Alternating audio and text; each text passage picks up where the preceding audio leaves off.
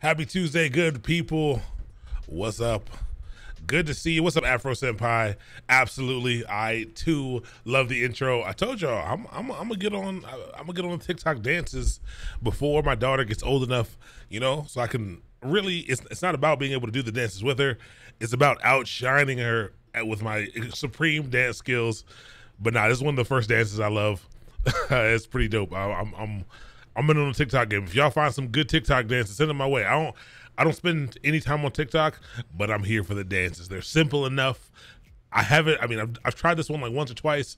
I'm really gonna spend a day getting good at it, and I'm gonna add myself to the intro because the nostalgia of the songs, all that. What's up, kid? Good to see you. What's up, Tucker Tech? Welcome. Good to see you. Hope everybody's doing good. What's up, Dreaming? How you doing today? What's up, Shrew Food? Welcome. Good to see everybody. What's up, Blade? Good to see you. Good to see you. You think TikTok is still going to be around by the time your daughter is older? There'll be something else. I do think TikTok will still be relevant. It's so big. I think it'll be relevant. But I think there'll be other things. We'll have moved to, people always like to make things that were big in the past trendy. So we'll probably have a new radio style thing, like something cooler than podcasts. We'll probably go back to like live radio because that'll be the cool trendy thing. And people will be doing some stuff on there, and we'll figure it out. But definitely, it'll be around. Oh, TikTok and VR. You were right. The metaverse will be a thing. So I just got to make sure my metaverse avatar is the best TikTok dancer ever, so that my daughter is. Here's the thing. I need my daughter to be both embarrassed and incredibly proud at the exact same time. You can't. Did you really like? I feel like half of the fun of being a dad is embarrassing your kids whenever you can. But yeah, what you do in your free time? I'm super busy nowadays.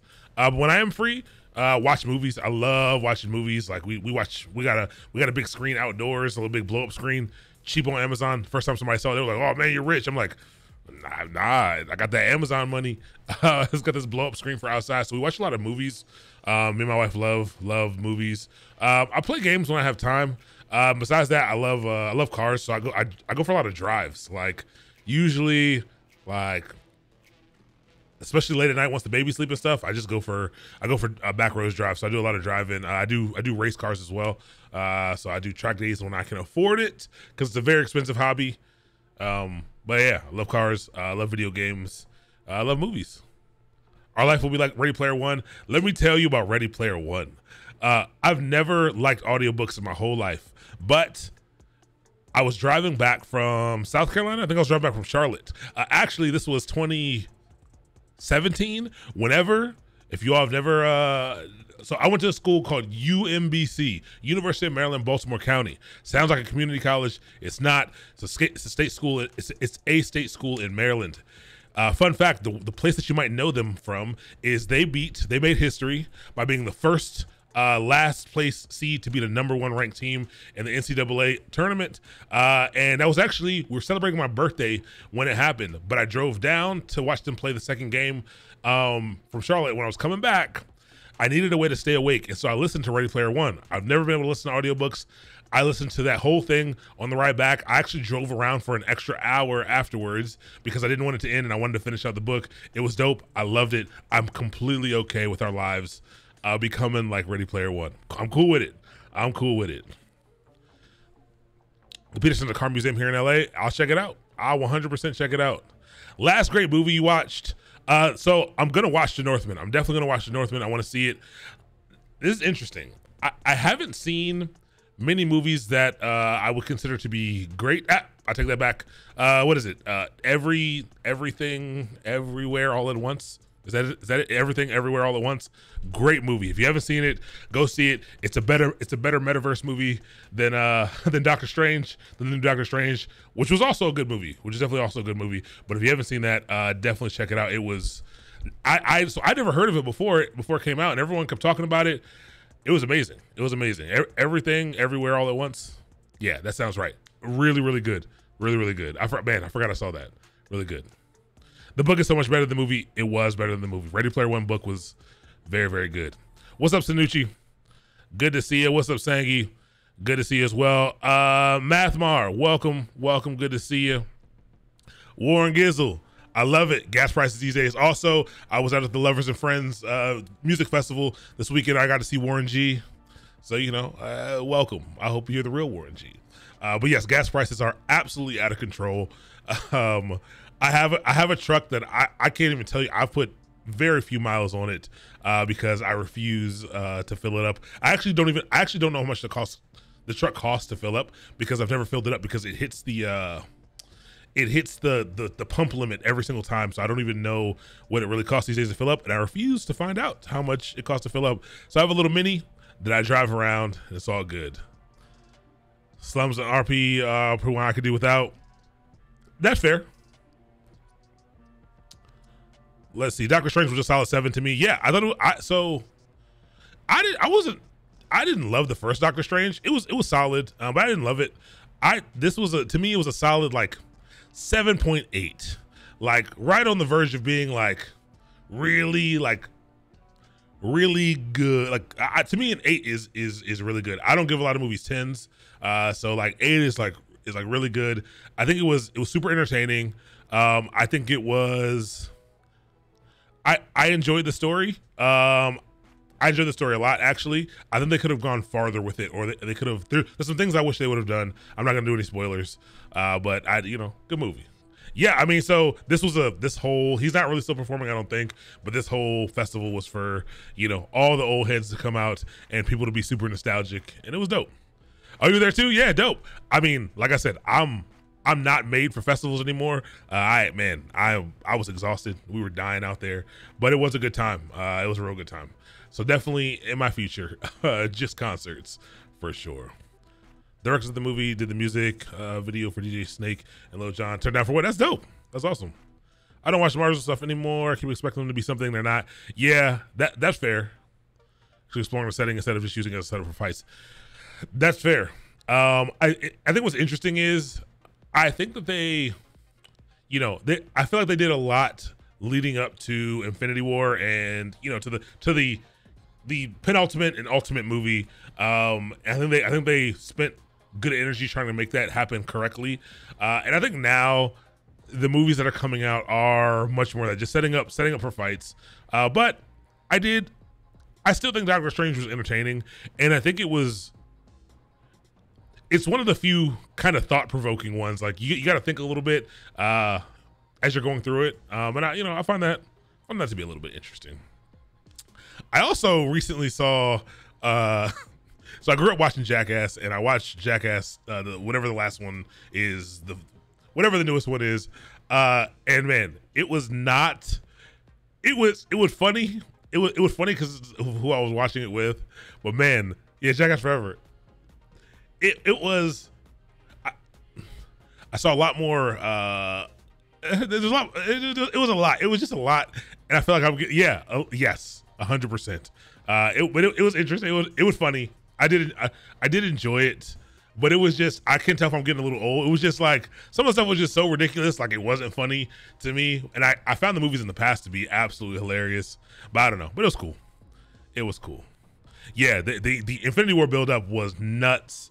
I can't wait until another studio or somebody to, invest enough time in a world cinematic experience that large, that many years in the making. I've only had a singular other cinematic, and maybe cinematic's not the right word, but in TV, in movies, I've only ever had one other ending or finale or wrap up as satisfying as that. And if you've never watched Money Heist, I thought was great, and it had a great ending because they did proper fan service. They gave you what you wanted. It was a series that needed to give me what I wanted, and they gave me what everybody wanted in the end, and that was like one of the most satisfying endings. So Infinity War and the whole Marvel first clip, I thought it was pretty satisfying. And then and I would say the only other one that's that satisfying is definitely Money Heist. Everything else let me down. Starting with Lost. Lost was the show that started letting everyone down, and from then on, shows got the build up right. Shows got real good, started building up. and they let us down. Same thing, Game of Thrones, got a lot of stuff like that. Big build up, really excited about it. Let us down in the end, but it's all good. X-Files did it. X-Files did it first. See, I wasn't an X-Files fan when I was younger. I will pick it up now because I think I would actually like X-Files a lot. So now you've given me something, and I think X-Files has a lot of shows too, so that will be great. I'm actually excited now that I have X-Files. That's a good one. I'm going to do that for sure. All right, so today, welcome to day 3 or week 3 of Camp Cloud. We are going to learn about probably the service that you think about the most when you are hopping into the cloud. Actually, I don't mean to go there yet. Probably the service you think about most when you are hopping into the cloud, and that is EC2. We'll talk about what it is, what it means, all of the different pieces. Today, we're going to spend time. We will get hands-on on some things because we will have to get logged into one. We're going to do a little web server demo, talk about that a little bit. So we'll contextualize the service a little bit for you. But we're going to spend time next class doing all EC2 labs. So we'll do a lab similar to what we're doing today, but with multiple sites. So we'll get a web server up and running and actually learn how to set up virtual hosts and things like that, pointed at multiple sites at once. We'll figure out how to, if you lose your SSH keys, how you can recover from that. We'll talk about, different ways to connect. We'll talk about a lot of stuff. We'll connect new EBS volumes to your system, all kinds of stuff. We will learn how to do next class. But yeah, that's what we're gonna cover. So let's hop into Camp Cloud. Slides should have dropped right at 7 p.m. They did, and I got the date wrong for these. I think I did that with Camp Code as well. Let me fix this so you actually see this stuff. I had it set to launch tomorrow. Let's set it to launch today. And how do I don't need to schedule it. I just need to post it. So there's extra information. I got to update the slides command. I'll do that in a second. Let me post these. Post at the last one. Yes, the last one. Slides. Let me make sure you all can see them. You cannot, even though you have the link. Now you can. Let's take it. Let's copy. Let's go over here. Let's see what my typing's like today. Commands. Not good, but that's okay. Edit. Slides. All right, now the slides command should work with the updated slides. So hop in, get your slides going, and get ready. I'm going to do a typing test because every day I do it, it'll be better. So I'm just going to do two 15-second typing tests. Oh, feel, will, school, change, line, plan, set, these a house, become, run, right, I really messed up there. Become, it threw me off, hold on, here we go. If, end, in, oh my gosh, to use, same, real, seam. My left hand right now is feeling off. Hold on. My left hand is feeling really off right now. Let me scoot my keyboard over to the left a little bit. Maybe that's the problem. I'm gonna go slow. Become, interest, never. The between, never group. Word, order. Begin, interest, from the plan, point. Okay, a little bit faster. I'm gonna do one more. See, y'all see I'm getting better. If you haven't seen me getting better, you haven't been watching, because I was in the 40s, I was in the 50s, now I'm in the 60s and 70s, even when I'm doing bad, which I'm still doing not great today. So I'm gonna do one more, see if I can get over 75, and that'll be great. Okay, start over, because that's a terrible start.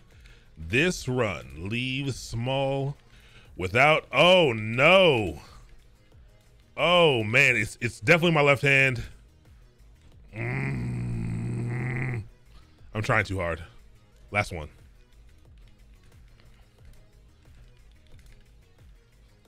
Done. Can't do it. I'm off. I'm off, but I was getting there. Breaded chicken. If you want the slides for today, or if you want to join the classroom for today, it's !cloud classroom. That classroom command is old. I'm actually going to delete it. Commands delete, I think. Classroom. Yeah, all right, classroom's gone. So cloud classroom, that'll get you in to the classroom for this course. All right, let's get it started because we have a lot to talk about today, a whole lot of information in today's class. So feel free, get your questions ready, write them all down, ask any questions that you need. But here we go. EC2 plus Linux, you will learn a little bit of Linux today. Had to throw it in here because we've learned a little bit of Linux in every other class so far. But we are going to learn a little bit of Linux today because you won't be able to do a lot with EC2 without it. Melky, what's good? Exclamation point, shout out to Melky Dev. If you all are not following Melky, you are doing yourself a disservice. If you want to have a good time while programming, if you want to feel the vibes, if you want to learn a ton, Melky's pretty dope. He works at a FANG company as well. So super smart. He's also pretty strong, squats a lot, does a lot of push-ups. But Melky's dope. So say hello. Give him a follow. Say hello. What's up, man? It's good to see you. Yeah, Melky, what is your squat these days? What's your squat these days? Yeah, got all the way. Got to go all the way down. Now, I'm telling you, man, I'm about to get back into it. I'm not joking. I know I keep saying it. I'm really about to get into it. That's great. 375 is great, man. Like, I weigh a lot. I weigh a whole lot. So people are talking about my squat. I'm like, I weigh a ton. Okay. So 375 is pretty good. I believe every bit of it. All right, let's get started. And then we can talk more at the next break. Whole 65 included in the bar. That's good too. It's interesting. I spent most of my life, lifting weights for football and stuff. And so I did track and field in college and I did the throws. I didn't run. I'm slow. I'm not slow. I'm quick, but for a very short distance. But I did the throws. So all we did literally was work on technique and lift weights heavy all day. That's literally all we did. So I got super strong in college. Like I was pretty strong in high school. I actually still have the bench record at my high school, the football team, because I did when I weighed 185. I weighed 185 pounds, and I did 275 5 times. And so they calculated it out of 1 rep max, and it was like 315 or something. I still got it. I still have that there, but I weigh a lot more than that now. I weigh a whole lot more than that now. But I am still pretty strong, but you know, you don't need it. I don't need it anymore. So now I'm trying to get all slim and beautiful, you know, and ready for the summer, for the beach bods. But we'll get there. So we're working on the brains right now. We're mastering the mind. We'll master the body later. Let's do it. EC2 and Linux. I told you last time it was just someone else's computer. Today we'll confirm that for you. What's EC2? We're hopping right into it. Elastic Compute Cloud. You see how that works? I'm gonna have to circle it for some of you. EC2. All right, so it's EC2. Check that out. There's an E, there's 1 C, there's 2 C's. We told you that you know, AWS was nothing but a big acronym soup, and that's what it is. EC2 stands for Elastic Compute Cloud. What is it? Well, it's secure, resizable compute capacity in the cloud. What do we mean by compute capacity? Remember, we spent some time talking about the different pieces of the computer. We talked about the CPU. That's compute. That's what's doing the actual processing. And so this is resizable, which means you can change the size of it. It's secure. It's compute capacity. It's something that you can rent. It is a virtualized server. It's different from a VPS. We'll talk about that if you've used a VPS provider like Linode or like DigitalOcean before. We'll talk about how it's different from one of those. AWS does actually have a service that is akin to both of those called Lightsail that a lot of people do not know about. But yeah, this is a little bit different, but it is a virtualized server. So I think we spent a little time here. If not, we spent some time in the Linux course talking about virtualization and hypervisors. There's some pretty interesting information out there about AWS hypervisors that I could share, but it's a virtualized server. Generally, you can get dedicated instances. There's still some virtualization in that aspect as well, but you can get dedicated hosts here. But it can be provisioned very quickly and allow applications to scale up and down easily. Like I said, this is probably the de facto service you're thinking of when you think of cloud computing. It is literally it's a virtualized computing instance, but it's got some cool tricks up its sleeve that we're gonna talk about tonight. So again, here are the compute resources that you get with it. We talked about computers having resources, and those resources you can rent from your cloud provider. It comes with compute capacity. This is generally the main piece of it, which is measured in vCPUs, so virtualized CPUs.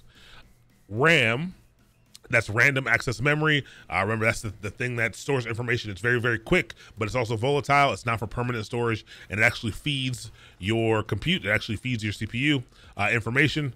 And storage, so permanent storage, non-volatile storage, persistent storage for you to save documents, to save files and things too as well. These all come packaged together in the Elastic Compute Cloud. So a little bit of all of these resources here, and these are the resources that you will have to pay for.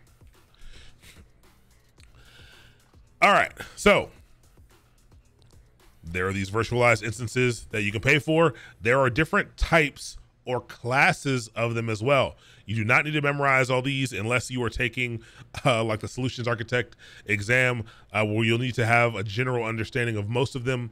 But we'll talk about it. We'll click this link here. Instance types. Let me go through the slides first, and then I'll hop into, actually, there aren't any slides on it. So we'll hop right into here. So there are different classes of EC2 instance that you can purchase. They are, they're named very weird. There's no easy way. Like if you've never learned about AWS, you would not be able to hop in and just know what size server to get or what server was right for you. It will be very difficult to know because they don't have good names. They're named very cryptically, in my opinion.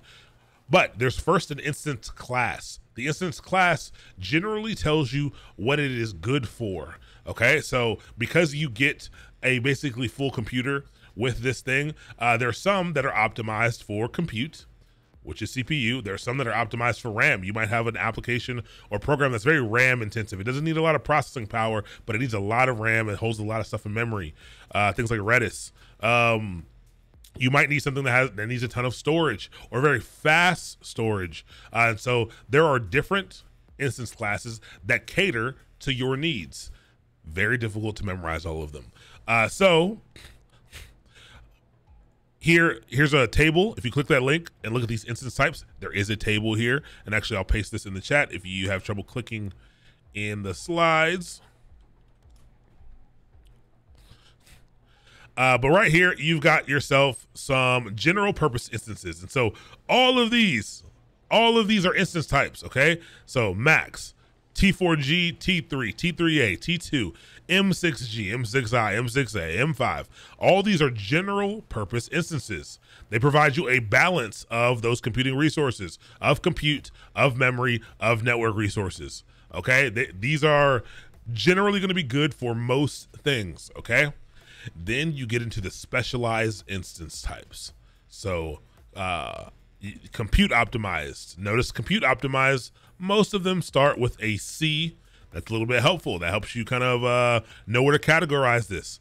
RAM, categorized with an R. You might see memory over here and think, why does it start with R? These are the ones that are going to give you a not so balanced system. They're going to give you a RAM or memory optimized server. Okay, so faster, more, all that. Accelerated computing. I think this is graphics. Generally, you're going to use these to get graphics processing. I think that's what the P's are for. I don't know what the P stands for, but I'm pretty sure you can use these to get graphics processing. So We talked about video cards and graphics processing being a different type of compute. It is. Graphics processors tend to do, they favor a very specific type of workload a lot better. Again, that's why crypto mining is, people use graphics cards. That's why they force that shortage on graphics cards, because they do a specific type of workload very well. So you might need that. Things like machine learning are great to use with these things. Storage optimized. Maybe you just need a ton of storage. Bunch of options for that. Look at how many instance types there are in each of these categories. There's a ton. Not only are there classes, oh, pixels make sense. Will to Thrill, I think you got it. That makes sense to me. We're gonna go with it. That's what I'm gonna go with. You know, and I'll always credit you 100%. Next time I talk about it, I'm gonna say the P is for the pixels, and Will the Thrill taught me that live, and I appreciate him for it. I appreciate you for it.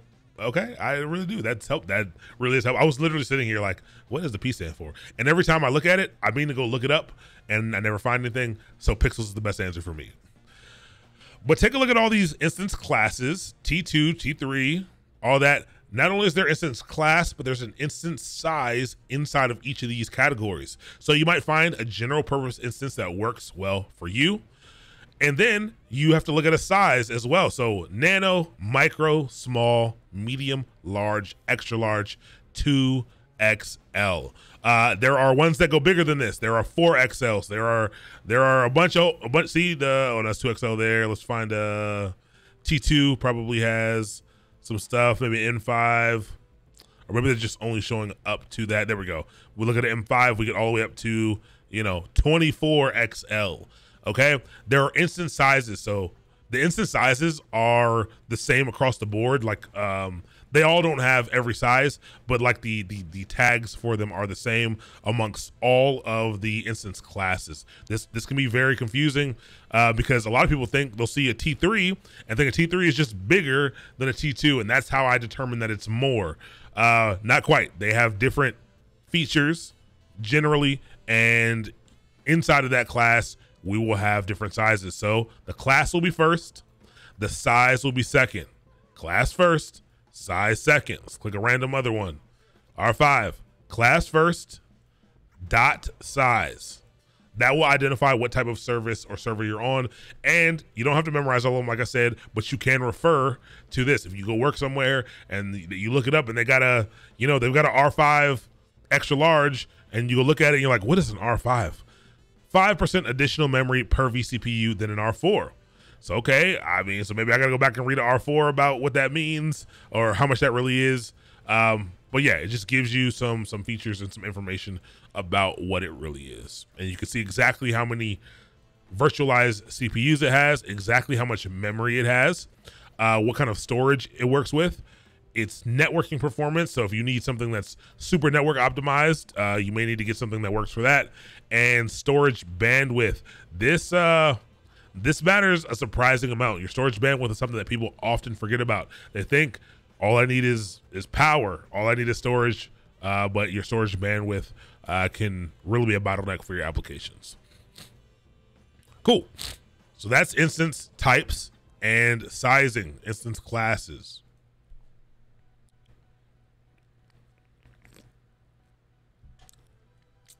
All right, we're moving and grooving. Pricing models. There are different, so everything that you do in AWS, basically everything that you do, you have to pay for, okay? You've got to pay for in some way. Every service has different models for how you pay. They have different models for what it's going to cost you and how they charge you. These, which you're about to learn now, are specific to EC2. It is worth noting that obviously, if we go back to the instance types, obviously, if you go up and get a larger server or service, excuse me, it's likely going to cost you additional monies in the same category. Okay, so you can be pretty sure that if you're in the same category as you step up the scale, this one is going to cost you more than this one. But there's a couple other things to think about when we are thinking about cost and pricing. So EC2 pricing models. The first model is on demand, an on-demand pricing model. This is you pay for exactly what you use. Pricing is determined by your instance type. That's what we just talked about. Charged by the hour or the second. All right, it sounds wild, but charged by the hour or the second. So because in the cloud, you can spin things up on demand.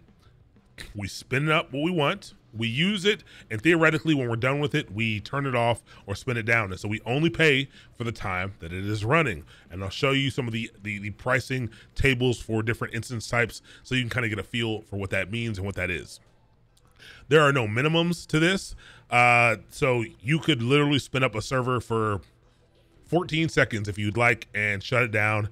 Doesn't matter. They'll charge you the 10 cents or however much it's going to cost you.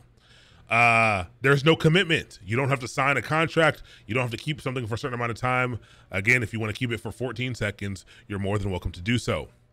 This is the most common pricing model. People utilize on demand the most, but it's also the most expensive, okay? The cost to do on demand is the most expensive. Doesn't mean it's expensive. It means it's the most expensive out of the pricing models. How to get good at pricing, like saving. So there are a number of calculators out there that you could use. The best way, though, to get good at pricing and savings is to have a good understanding of the pricing model of a service. And you know, once you really understand the service offerings really well, it gets easy to see where you can optimize. I think that was the biggest thing for me. I was always using calculators and stuff, but I didn't know about some of these other options that you have out here. We'll talk about some of that right now. We'll talk about, as we're going through today, we'll talk about some cost saving things. And actually, before we're done with these pricing models, there's some stuff that we can do that can help. What's up, Red Palms? Welcome to the channel. First time chatter. I really like that it tells you about first time chatters. All right, so on demand, most expensive but most used option. Also important to know. Hour a second, we'll talk about that. So pricing completely determined by your instance type, charged by the hour or the second. The next type is reserved. Okay, so reserved instance types. You can prepay. So usually when you prepay on something, you can save yourself some money, but you can prepay to reserve compute capacity in EC2. So I can go to Amazon and say, hey, I need this much compute capacity. I would like to pay for it up front. I don't know when I'm going to use it, but I want to have it available to me when I need it. I want to make sure I have reserved that for me. And Amazon says, hey, thank you for letting us know. Obviously, if you're buying in bulk up early and up front, we can give you the best discount possible, or we can give you a discount. I won't say the best discount possible, but we can give you a pretty hefty discount. This does require a 1 or 3 year commitment. So you got to say, hey, I would like to purchase this much compute capacity for a year or for 3 years. There are a couple different options for when and how you pay. There's a model where you pay for it. You get the most off if you pay right up front. There's one where you pay a portion of it now and another portion of it in 6 months and things like that. So there are a couple of different options, but it will save you the most money by paying for it all up front. So there is a commitment here, as opposed to on demand. There's no commitment here. There is a commitment. It's also worth noting that you can have many on-demand instances in your account as well as reserved instances. And when you spin up new instances, you don't have to use your reserved capacity. You can use a different model if you'd like, and it doesn't stop you from using any other model. But you can say, hey, I have a service or a server that's going to be on. If you know for a fact that you're going to have servers that are just going to be on for an extended period of time, this might be the best option for you, because it'll save you money if you prepay and if you got some cash. You know, you can't prepay if you don't have the cash, but reserved instances will save you a lot of money if you are, if you're willing to make that commitment and you know for a fact you are going to have instances running for long periods of time. So before we go to the last one, why would someone do actually, nope. Let me go to the last one. The last one, second to last one, the very last one is not. It's still a pricing model, but you'll see why we get there. But Spot. This is one of the most, I think, underutilized tools in AWS. Oh, by the way, we're drinking a strawberry bubbly today. It's okay. It's not great. And once I'm done, I've got a blackberry bubbly, which should be good. I think I've had that before. It's all right. But spot instances, highly, highly underutilized. You set a price that you would like to pay for compute capacity, okay? This is like the stock market. You set a price that you would like to pay. When the price drops below that threshold, you are allotted that capacity. No commitment, but capacity is not guaranteed. What does all of this mean? This means that at different times of the day, at different times of the year, different times of the month, AWS would like for people to utilize as much of its systems as possible, and they're constantly, calculating things for their own needs, for expected usage, blah blah blah. At different times, compute capacity is at less of a premium, and the price for it will go down. And when that is the case, when it drops below a certain amount, you can actually have it automatically be that capacity be given to you and to your machines. You can use it as you would like. And then when the price goes above that threshold that you set, you basically lose that compute capacity. And so basically everything just, everything you had access to kind of stops, doesn't work anymore because it's over the amount that you're willing to pay. It is. You might be saying, why in the world would I want a server or something that I might lose access to, and only for such a short amount of time? Well, when it comes to the cloud, when you can do things on demand, you don't need a long running system. You don't need to pay for something running all day that you're not using all day. Let's say a company has maybe it's a loan processing company, and yes, it's super nice if they go through the loan super duper fast, but it's okay if they have a little buffer time. They don't need to be immediate. They don't need to be instant loan approvals. But let's say the loans go through a significant amount of processing. They go sit in a queue, they get uploaded, they go sit in a queue, and they wait somewhere. And you have to have a server to come process them.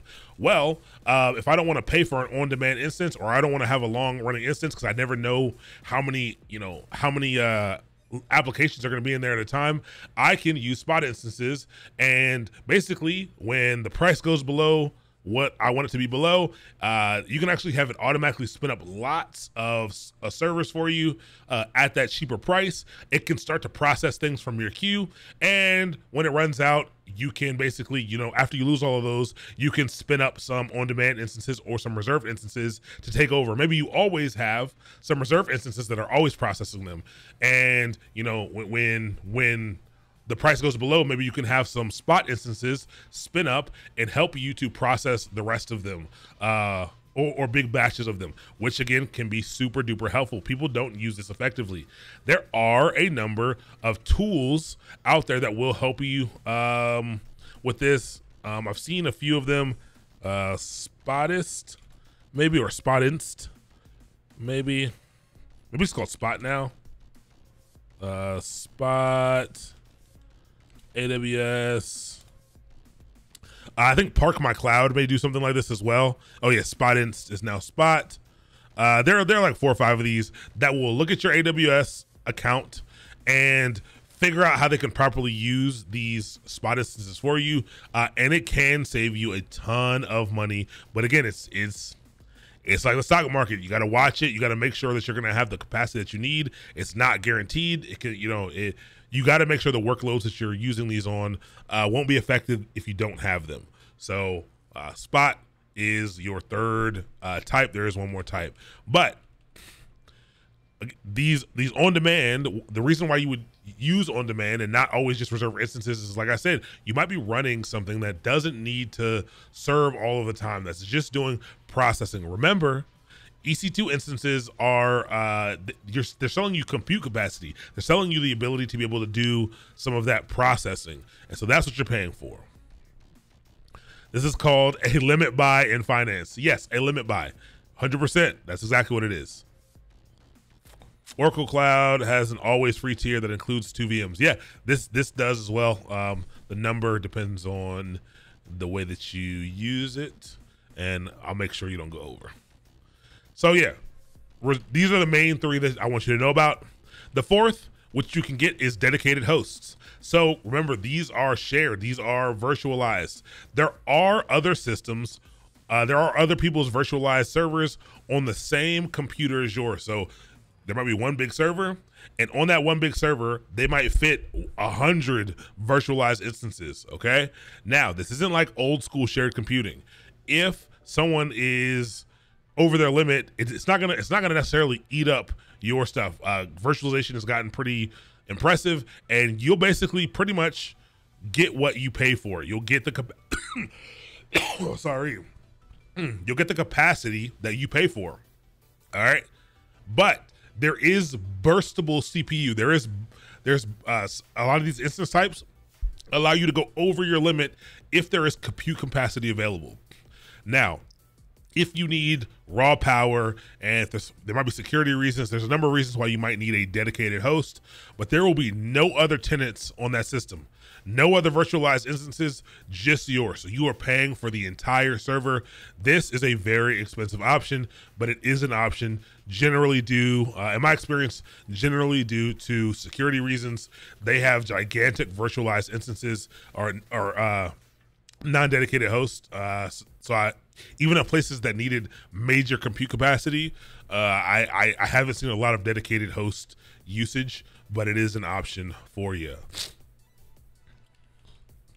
So on demand, reserved, spot, and dedicated host are your pricing models. You pay the most for on demand. So you pay the most for dedicated. It's interesting because you can get a whole dedicated host as reserved or on demand.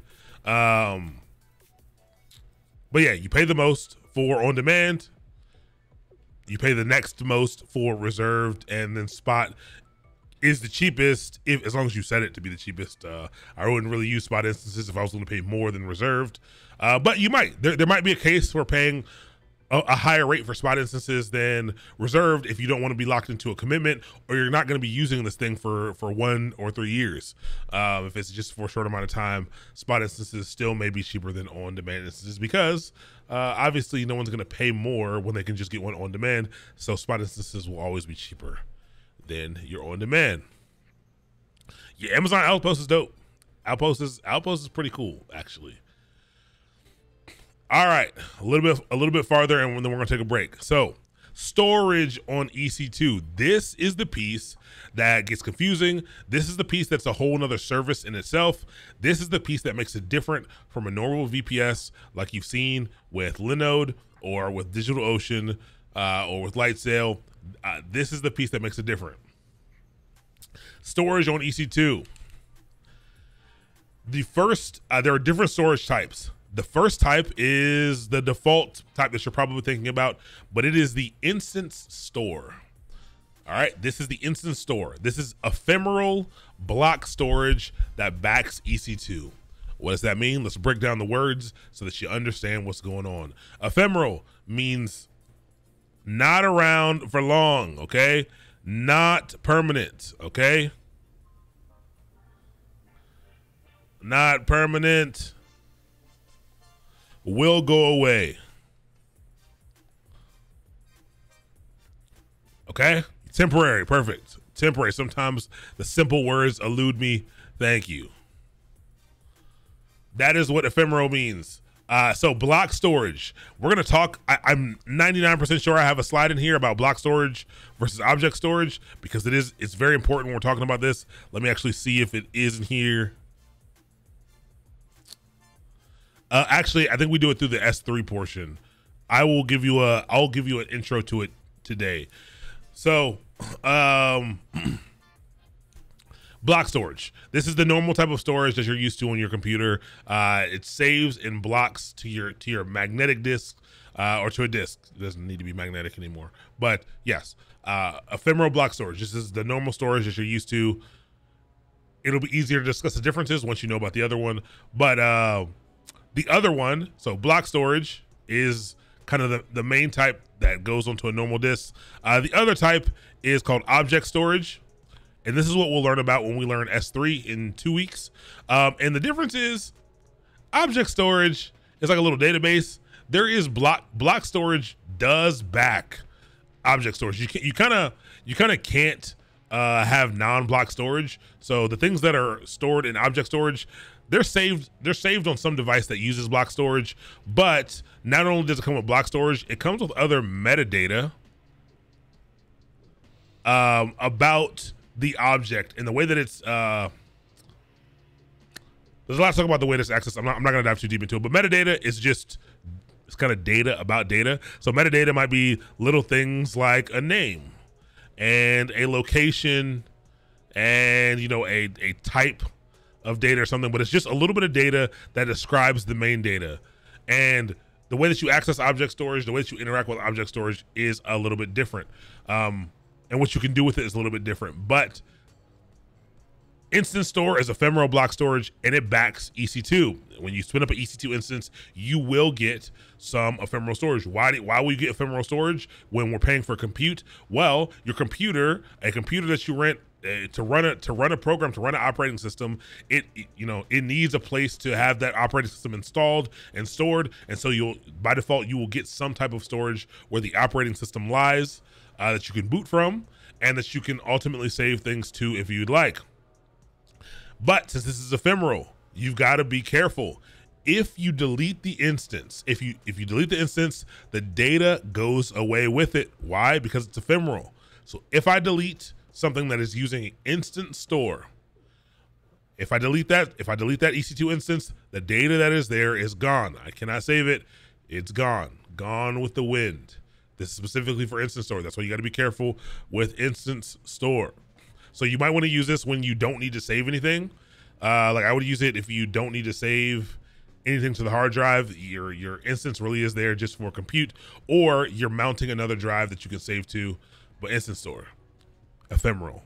Two important things to remember. And yes, the GIF should stress you out, because if you have Instant Store and you're saving stuff to it, this is how you will feel when you accidentally delete it, because you won't be able to get it back.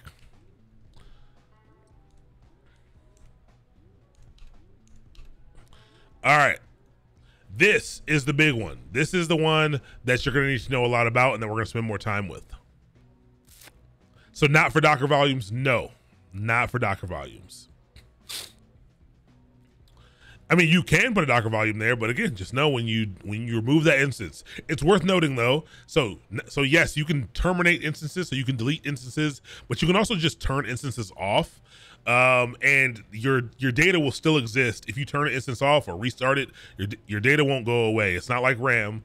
The data will still exist. It's not until you terminate that instance that the data goes away. So you can do that. It's EBS, not SSD. It's SSD. Most storage in AWS is SSD. There are options for not getting SSD, but it is SSD. Bitwise, isn't all data ephemeral? Yes. How would data be undeletable? Yes, you're right. Yes, all data is ephemeral, but you know what we mean is simply that there are storage types where the data will persist. It will survive a termination of an instance. Okay, so in one instance, an instance store, when you delete the instance, the data goes away with it. That instance store is ephemeral, will go away. I guess technically everything in life is ephemeral, but in EBS, so EBS is the other type of storage that backs EC2. When you remove the instance, the data can remain, or the data will remain. So this is non-ephemeral block storage that backs EC2. So you'll have one or the other. And you can do, well, so generally you have one or the other. There you can use Instant Store, you can attach EBS volumes to it, but by default, when you spin one up, you choose one to back it. Only one can back it first. And again, that's where you're booting off of. That's where your operating system lies, either on EBS or on an Instant Store. So non-ephemeral, you can mount multiple EBS volumes to an EC2 instance and the same AZ. Do we remember what AZ stands for? You got it. If you were thinking availability zones, okay? So you can have multiple ones in an availability zone. And honestly, just so you all, like, sometimes you all are probably like, why is he writing that? I'm writing it because I'm trying to get good at writing this thing. Do you know how weird? Do y'all know how weird it is to like be writing on your screen with something that doesn't have a screen? So it's so odd. I don't know how long it's gonna take me to get used to it, but yeah. Yes, Arizona, you are correct. But availability zone. So multiple EBS volumes to one EC2 instance in the same AZ. Pay only for what you use.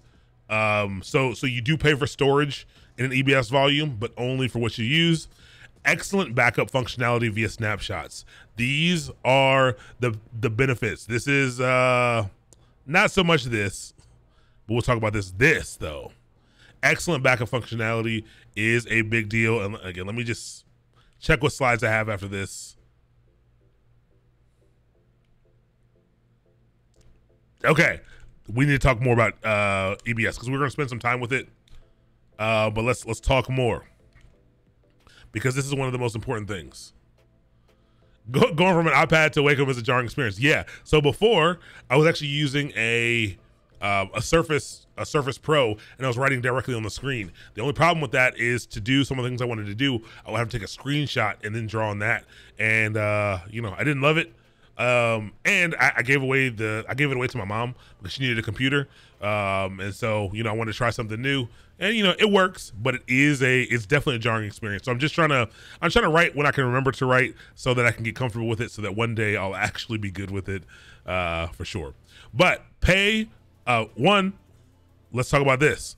One EC2 instance. So imagine this box is the EC2 instance, EC2. It can have multiple EBS volumes attached to it. So, you know, I'll do a block over here, and it can have another one here, and it can have another one here. And all of these are EBS volumes. So you can do a one-to-many relationship from EC2 to EBS. You cannot attach one EBS. You can't have multiple EC2 instances. So EC2 and another EC2 over here. EC2, and you can't have an EBS volume that's attached to both of them. It doesn't work that way, okay? Only this way. You can have as many EBS volumes as you like, and you can attach them to EC2, but you cannot attach one EBS volume to multiple EC2 instances. Remember, it can mount to an EC2 in the same AZ, so these EBS volumes must be in the same availability zone for you to attach it. If it's not in the same availability zone, you cannot attach it. This mainly has to do with these are attached in a fancy way, kind of via network. It doesn't really tell you that, so it's not NFS. If you know what NFS is, it's not NFS. There is an NFS service, but it's not NFS. But the backbone of it is kind of NFS, and so that's why it needs to be the same AZ to get the proper speeds and things that you need. So it must be in the same availability zone for you to connect them. Pay only for what you use. This is a very important concept. The reason being is, if I have an EC2 instance, if I turn it off, I don't have to pay for the compute. So you're charged by hour or by second. If I have an on-demand instance, and I'm using it for 20 minutes and I turn it off, I'm not paying while it's off. I'm not paying for it while it's off. But you do pay for the block storage that backs it. So if I have an EBS volume that is backing my EC2 instance, I have to pay, even when the server's off, I have to pay for the storage that's being used. So if I've saved 20 gigabytes of data for a job that I'm using, I have to pay for that amount of data. Now it's relatively cheap, but it absolutely it can add up, especially if you have a lot of things running. It's something to be aware of. If you cut off a server, it's not necessarily completely free while it's off, or costing you nothing while it's off. If you're using EBS to back it, then you will have to pay for things that are stored. Snapshots are very, very cool. Very, very cool. Kevin, I appreciate that. Thank you so much. You know, it warms my heart, helps me keep going. I love it. Really appreciate it. the backup functionality via snapshots. This is one of the best features. This is why you would want to use it. So snapshots are great. Snapshots are a point in time. So snapshot, it's a point in time backup, okay? That you can easily restore from. So it's very easy to restore from a snapshot, or you can actually make another. You can actually take a snapshot and spin up a whole different server. Let's say there was a file that you needed, and you don't want to roll the whole server back. You don't want to restore it back to an old date, but you want to get that file. You can actually take the snapshot, restore it to a brand new system, log into that, grab the file, and move it over to the other one if you want. But it's great. The real magic in this is you have to pay for storage. You have to pay for snapshots. And the only thing you have to pay for a snapshot, you don't have to pay to take one, but you have to pay for the storage that it takes up. Basically, all storage in AWS you generally got to pay for. But what's nice about snapshot is these are incremental backups, okay? So if I take a snapshot today and my server has 20 gigabytes of data that it backed up, okay? If the snapshot that it creates is 20 gigs, and I'm gonna put a random number on it. Let's say you're paying $1 per gig. So let's say it's $1 per gigabyte. That means this while this is sitting here every month, I'm gonna pay $20. That's not how much it costs. Just throwing it out there to make it easy to do. So if I take one snapshot, and let's say tomorrow I take another snapshot, and now my server has more data on it. Let's say it has 22 gigabytes of data on it. You might think that every day you take a snapshot, you would have to pay, another $22 at the end of the month. But that is not the case. What the snapshot does is today's snapshot only takes the delta.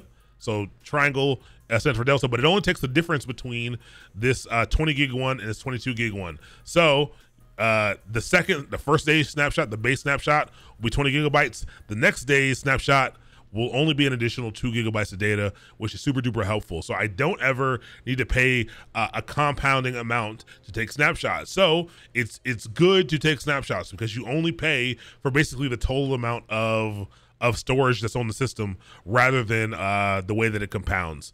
It works really well. So if I have 1,000 snapshots, but my server's only 22 gigs, then I'm paying $22 at the end of the month for that thing. And so that's something that's pretty interesting. We will spend more time on EBS, but there's so many special things about EBS. I wanted to throw some of them out there right now. What if you delete the data and overwrite it? Wouldn't the snapshot be larger because it has to track changes? Kinda. They've done some magic. So kinda. In a situation like this, your best interest, if you're going to be making that many changes to the server or to the system, theoretically, you just want to build a new system and take snapshots from that. But it does track diffs. It does track diffs only. And so if you were to basically build something up and then tear all this, take all the stuff off of it and replace it with some other things, I mean, yes, it would, because it would, the snapshot would show different data, show different information, and so it might cost you more. Yeah, but again, it'd be the same as if you spun up a new system.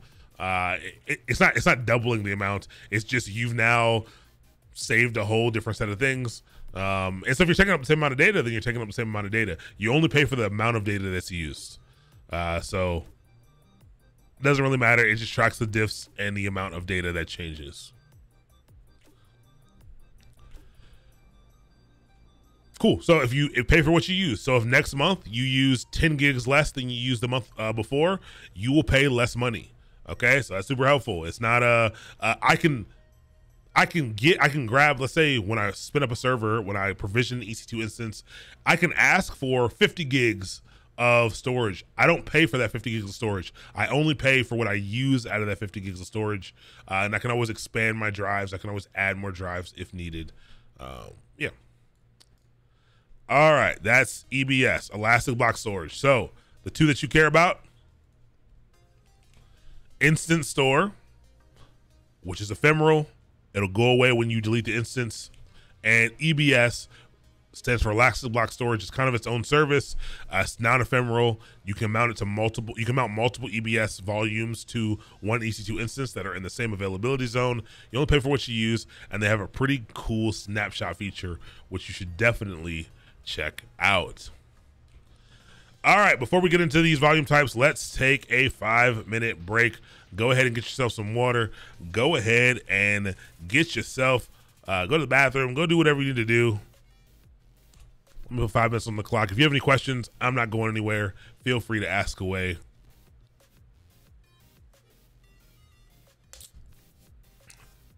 I don't know what it is about this strawberry bubbly. It's not that good. When it's really cold, it's kind of good. It's like, it's cool. It ain't great right now. Not gonna lie to you.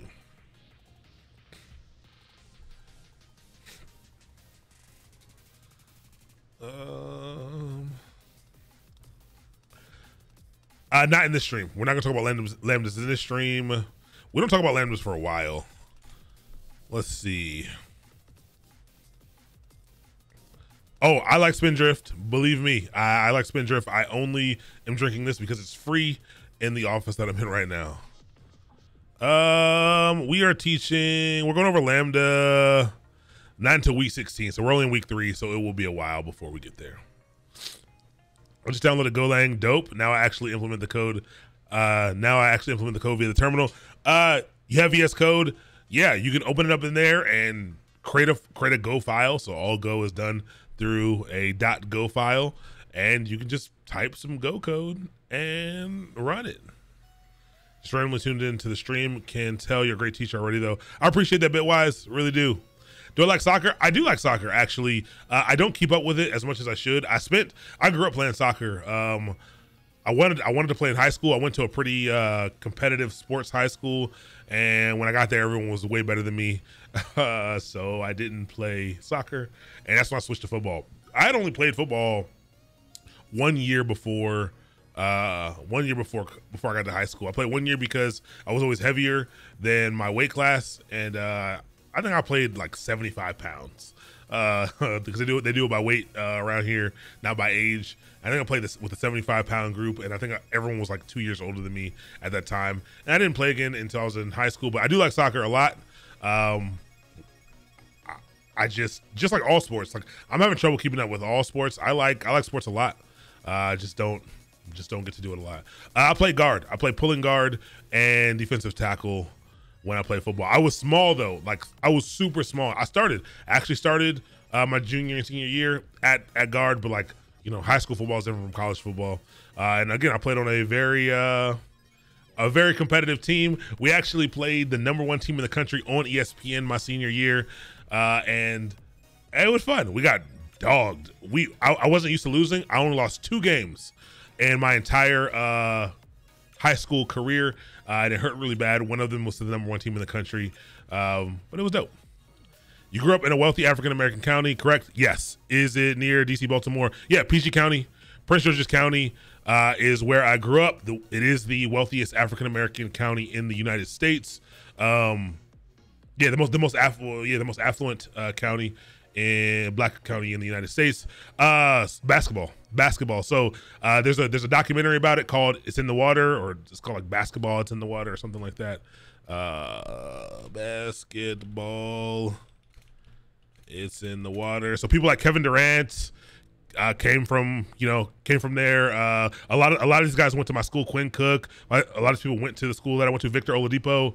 A couple years behind me, played at DeMatha. And so, yeah, Basketball County, It's in the Water. It's a Showtime documentary. But basketball is definitely the thing. A lot of people play football too, but definitely basketball and football for sure. Imagine most parents wanted their kids to study. Yes, that is true. That's definitely true. Like, the thing is, the school that I went to, everyone thinks it's great at sports, but everyone thinks it's only good at sports. And it's actually a phenomenal academic institution. And it gets overshadowed by sports, but it's pretty impressive. It's also really impressive. Like, we have like one of the best like voice choirs like in the country. It's pretty interesting. It's pretty dope. It's a pretty dope place for sure. I did. So that's why I played pulling guard. I was fullback for a little while, but I couldn't catch. And then we did a lot. Like for some reason, I can catch now, but with pads on and stuff, I can't catch. And I'm not that fast. Like I'm very quick in short bursts, but I'm not that fast. And so that's why they put me at pulling guard instead of fullback at the time, because I was definitely better at pulling guard. Definitely better at pulling guard. It was very, very fun. Definitely an advantage. People didn't expect to see me coming. It was great. So I'm about to say thank you so much for all the courses. I'm unable to watch live. I'm watching at least every day. Dope. Absolutely. Thanks for coming through. Configured. Welcome. You know, I appreciate you saying hi. Absolutely. Way too smart for football. Played baseball in college. So I like baseball a lot. I am awful at baseball. The reason being, I can catch. I couldn't catch in football. I can catch in baseball. I can play field. I can play field all day in baseball. Pretty good. Like I said, I'm pretty quick, short bursts. You know, I have the reflexes for it and stuff. And I did pitch for a little while when I was younger playing baseball. Decent at that. The problem is I have a powerful swing. I swing at everything. I don't care where it is. I'm swinging. I am swinging. I don't care where it is. Every ball has the potential to be a home run. That is my philosophy, and I swing at every single one, and that's why I can never be a baseball player. In fact, the last time I really went to the batting cages, I like pulled like everything in my back because I was just swing away. I was going for the fence. It was gonna be a homer every single time. That's just how I feel. But all home runs, exactly. Like seriously, that's why I couldn't play baseball. I watched a lot. I mean, baseball's dope. I like baseball. You know, I'm in Baltimore, so like it's easy to get to O's games, much easier than it was when I was in DC area to get to Nationals games. It was easy to get to O's games, and they're affordable and cheap. And so yeah, I like baseball a lot. But I feel like do kids play baseball anymore? I feel like, I mean, again, maybe that's just from, you know, where I'm from and what the kids like to do. I'm sure different places in the country, you know, people do different things. But I don't see a lot of kids playing baseball anymore, which is interesting to me. Batting cages with a reliable machine that always pitches down the center. Problem solved. Yes, that's the answer. But trying to go to college, I guess. Yeah. Okay, I'm in Los Angeles. Dope. Yeah, so I was gonna once I found track and field. I didn't find track and field until my junior year of high school. They were having football kids run track just to get in shape and to do wrestling. I wanted to do wrestling, but they didn't have any shot putters or discus throwers, and I just went out there once, and my very first track meet with almost no training, I won. But it was a tiny track meet that nobody was really at, and there aren't a lot of shot putters or discus throwers, like, period. So I won, and I was like, oh, I'm gonna keep doing this. And I actually started training, and I ended up loving it. I actually really, really liked it. College was dope. I really liked it because college is different from every other sport because you don't just compete in your division. You compete against anyone in the country. So Ryan Krauser, the guy who just broke the shot put world record and won the Olympics, I threw against Ryan Krauser. Like he's like 6'9", but I went to a school that wasn't the best sports school. He went to Texas. He was a Longhorn, and we competed at the exact same meets. I threw against him, and I got destroyed. I got killed, but it was kind of cool. Got to travel a lot. I got to do some good things, but it was dope. Is it too late to join this course? I'm a part of the Go on Linux ones. No, not at all. You can absolutely, get what you want out of this.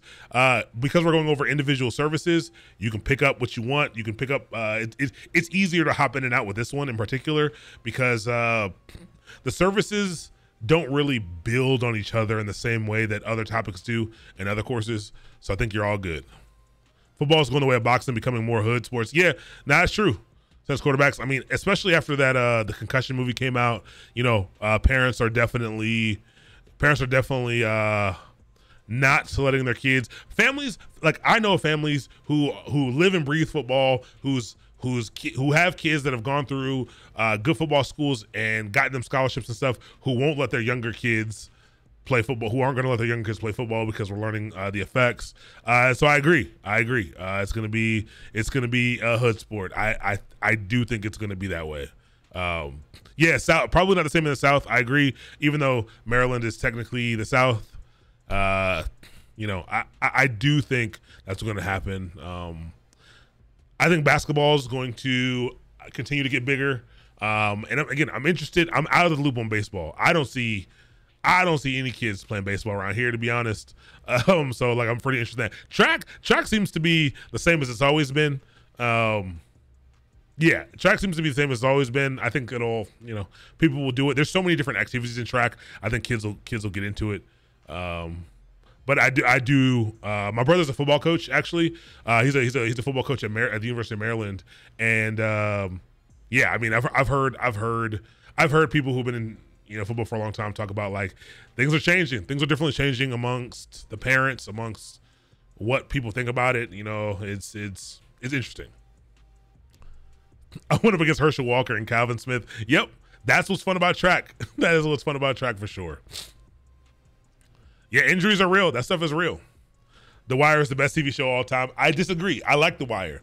Big fan. I'm not from Baltimore, so I don't know or do Baltimore things, but The Wire is a phenomenal TV show. Top TV show of all time is absolutely Breaking Bad. I don't want to argue. I'm correct. Breaking Bad, best TV show of all time. The only other shows I will accept as contenders from anyone, you can give me The Wire. That's one. I'll take The Sopranos as well.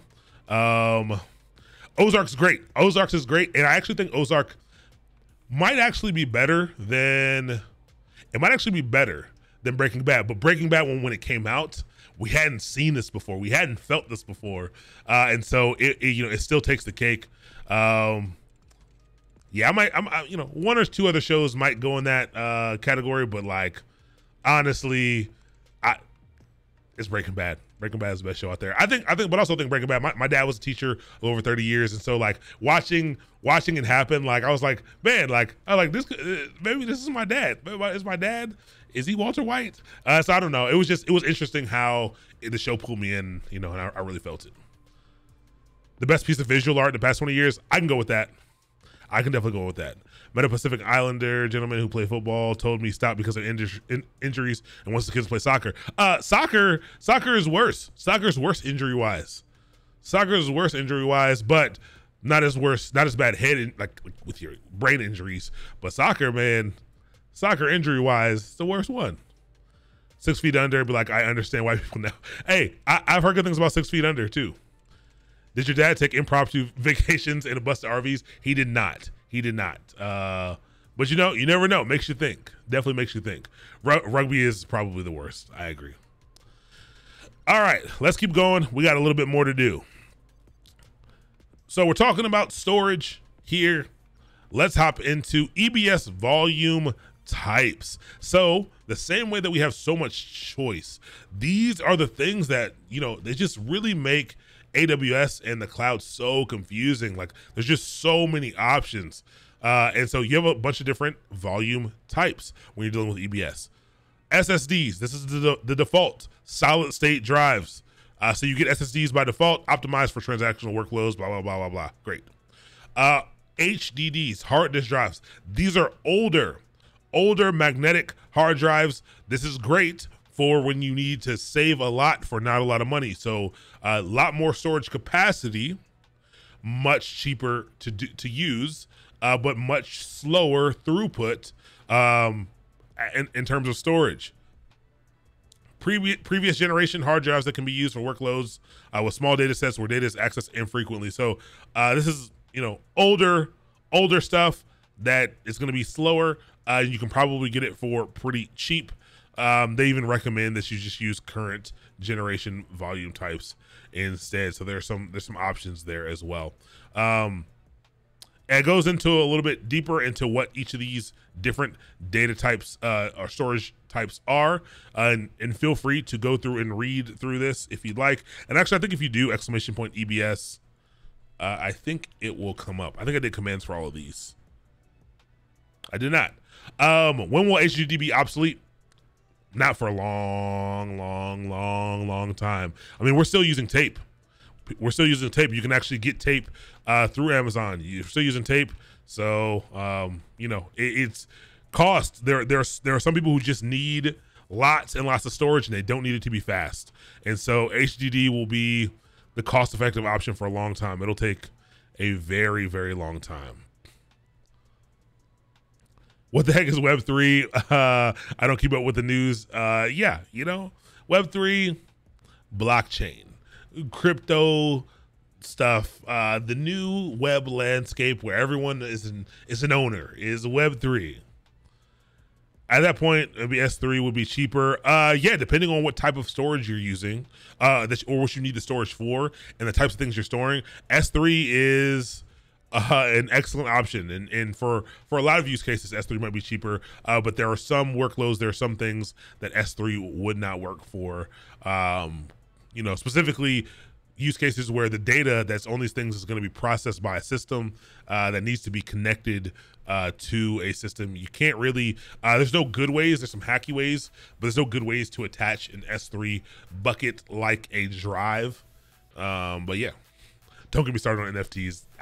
Not right now, that's definitely for later. 3.5 floppy still used by military still, yeah. Yep, pump and dump scheme. I will share. Someone asked me at the end of today's class. I will share my thoughts on Web3 and all that. If anyone cares, I will share my thoughts on it. But you can go through this page and you can kind of see the bandwidth and how fast things are, or slow, because it does actually affect how your application can and will perform, depending on what it is that you're doing. And so a lot of the hard part about AWS in my experience, or the cloud period in my experience, is not learning the cloud. It's not learning the cloud. It's instead having experienced enough things to know when these things matter. They give you options for everything. How do you know when this matters? Like, what kind of application do I need to care about? Where I need to look at this. There's math here. Look at all this. Look at all this. When do I need to care about that? That is the hardest part, I think, of learning the cloud. When does it make sense to care about any of this stuff? But there is a lot of information, and all of it has to do with performance. It all is, they're all options for your stuff to perform better. There are many other types of general purpose SSDs. There are IOPS optimized SSDs or provisioned IOPS, where if you need more throughput, you need more capacity, you need to push more things, more read, you can set up storage for that specifically. So throughput versus provisioned IOPS. Cold HDD volume. So again, much low cost magnetic. If you need lots of storage that needs to be on a file system for low cost, you can do cold HDD for stuff that you generally don't access. So infrequent access to your data, and you want to save some money. This is, this. So lots of options here for what you want to use. But most of the time, you'll just be using this GP3 or GP2. These general purpose SSD volumes are going to be what you end up using. So when you spin up a brand new EC2 instance and you choose that block storage, by default, it'll give you something like this, a general purpose SSD that has solid performance, solid IOP, solid throughput, all that for most people's workloads. So it's really nice. So Glacier is for S3. Glacier's great. Glacier is probably backed by tape. I don't even know what Glacier's backed by. But yeah, Glacier, that is a better option. Generally better option. But like I said, there's workloads where the data that you're going to access needs to be on block storage. It needs to be accessible from a mounted drive. But yeah, I mean, nowadays, I say write some script to just pull it down from S3 if you need it. I'm a big fan of S3. Using S3 as much as possible. All right, let's keep going. So review. EC2, secure, resizable compute capacity in the cloud. There are instance types. You don't need to know all the instance types and classes, but there's an instance type that some of them are better for certain tasks. Some of them are RAM optimized. Some of them are storage optimized, or compute optimized, or graphics optimized.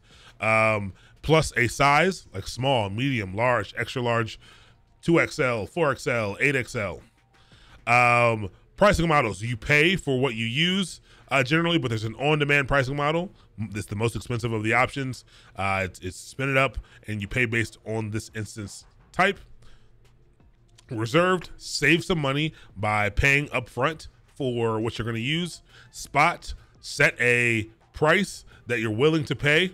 When the price of compute drops below that, Amazon will give you give you instances up to however many you asked for, but it's not guaranteed. And when the price goes back above it, you lose what you're using. And dedicated hosts, you can get dedicated instances where there's nobody else on there, even though with the virtualization, no one's able to come over into your system. I'm sure there are ways possibly to do it, but it's not really a thing. It's secure enough to where you won't see any of these other people. What's up, Seawalker? Good to see you. Been a while. Is BD equal credit balance burst IOPS 3 used a lot? I don't know. Is BD equals credit balance burst IOPS? So burst IOPS are a lot like the CPU limits, and so probably not. I doubt it. I doubt they're used in a lot of instances. All right. So storage, instant stores. Really, you just need to know the difference between an instant store, which is ephemeral, which is basically attached to the instance. If you delete the instance, it goes away. And then EBS, which is this also backs EC2, but it's the non-ephemeral storage, and it sticks around. And you can actually something I didn't say, which I should say, is yes, you can connect an EBS volume to an EC2 instance. If you can attach multiple ones to an EC2 instance, that also means you can detach them from an instance. So I can, this is the biggest reason why it differs from a VPS, from a virtual private server, is I get it all together as one cohesive unit, but if I want to, I can detach the volume away from the compute. Okay, so I can remove the volume in the compute, and actually I can actually move things around if I want, and I can reattach a different volume or move this volume over to another compute instance. So that's EBS. That's Elastic Block Store. It has great backup functionality. You pay for what you use, so even if the instance is off, you pay for the storage that is being used. What we didn't talk about, I must have missed a slide. I'm gonna go back to EC2. Oh, it must be farther in past the review. Yes, past the review. So ignore this part of the review. Ignore these two parts of the review. This should be later in the slides. Cool. So let's talk about some EC2 terminology and concepts that you need to know. AMI. AMI stands for Amazon Machine Image. Remember, lots of acronyms here. AMI, you'll hear people say AMI all the time. You will not hear people say AMI, because if anyone says AMI, I will fire them from doing anything with the cloud ever again. Don't say AMI. People say it, but you know, AMI, it's an AMI, Amazon Machine Image. This is a read-only file system image that includes an operating system and any additional software required to deliver a service or a portion of it. All this means is this is the ISO. This is the image that's going to run your operating system. So literally, and you can build a machine image. It's like an OVA if you're used to VirtualBox stuff. But it's the thing that's going to be the base for your EC2 instance. So you can literally have an AMI that has, we have some. You want to run Ubuntu, there's literally, an AMI that has Ubuntu, 20.04 or 21.04. And from that image, when you spin up an EC2 instance, it'll use that, basically, it'll use this read-only file system that can't be changed. It'll use that to spin up a server that has all that information on it. And so it's worth noting that you can build these at any time. You can take those snapshots that had, like, let's say you spun up a server and you installed a bunch of stuff and you saved a bunch of files. If you take a snapshot, you actually take that to make a new image and create a new AMI from that image. So I can take an image, I can spin up a base system, I can install everything that I need for something to run, and then I can export it to an AMI. And so when I'm ready, again, if I want to be able to provision more EC2 instances based on this instance that already has work done to it, I can do that, okay? I can do that. I basically can bottle up everything that I've done into this Amazon Machine Image. It's gonna be the base image that your systems are created and deployed from. Each image gets a unique ID. The ID is only unique per region. So inside of each region, an image will get a unique ID. You can copy images between regions, but that is something to think about. We will talk about this later. But if you copy one from one region to another, it will get a new ID. It'll get a new identifiable ID that is different. So you got to be careful about that if you're building an application that utilizes multiple regions, but you need to be building from the same image. It's worth noting that if they're in different regions, the same image will have different IDs. So AMI. Resource tagging. We talked a little bit about tagging. This is metadata, so data about data that you can add metadata as whenever you want to your instance called tags. And again, these tags are used for management. So maybe I have 10 servers. I'm not going to draw 10 servers, but I will draw 6 of them. 1, 2, 3, 4, 5, and 6. Maybe 3 of these are web servers. Okay, so maybe 3 of these are web. Maybe 2 are database servers. And 1 is some type of storage server. I can add tags. I can add tags to these things. Like maybe I add a tag called function. What function does this serve? And I can add a tag called web to all of these, and add a tag, a function DB to here. Then imagine I have thousands of systems that are doing different things. Let's say I'm supposed to be doing some work to patch just the web servers. I can use these tags that I put here. I can use this metadata to query, hey, give me all EC2 instances that are running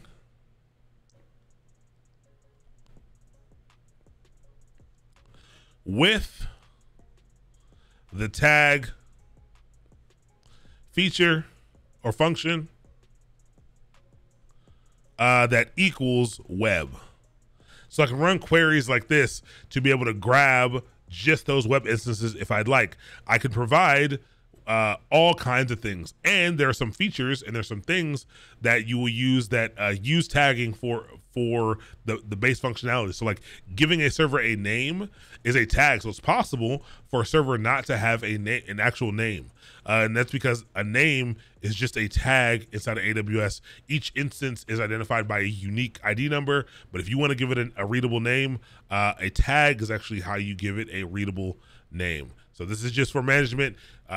Tags are only as good as you're willing to be with them. So they're only as good as what you do with them. But resource tagging, I can give my resources different tags that help me manage them better. Someone brought it up in one of the other classes. This is also good for billing. It's also really good. These tags help you identify what's costing you what from the billing console, and it can be helpful to trace things that way as well.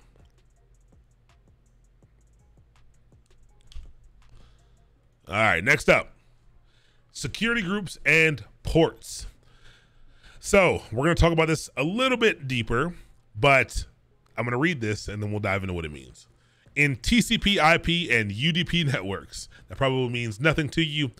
A port is an endpoint to a logical connection and the way a client program specifies a specific server program on a computer network. All I want you to know about ports is that, let's say this is a server. It's just the bottom of the server, but let's say this is the server. And people are attempting to make, people from the outside, this is a little person, they're attempting to make connections from the outside. These servers have to have services that are listening over ports, so they have to have a channel into the system. They have to have a way to communicate with the system. And so let's say that you have these little channels here, which we're going to call ports, and they have different numbers. Okay, they have unique numbers, and only one thing can be listening on each port at a time. So let's say we have port 80. Let's say we have port 443. Let's say we have port 3000. Let's say we have port 8080. and 8081, whatever. We're just making up numbers. These are common port numbers. Each of these ports can only be consumed by one application. Okay, so maybe you have a web server running on this port and listening on this port as a lane of communication. Maybe you have a database running over on this port. Once I have something running on a port, I can never have, I can't have two things listening on a port, only one thing listening at a time. So it's a way, it's a path of connection. It's a protocol to connect over a network. And so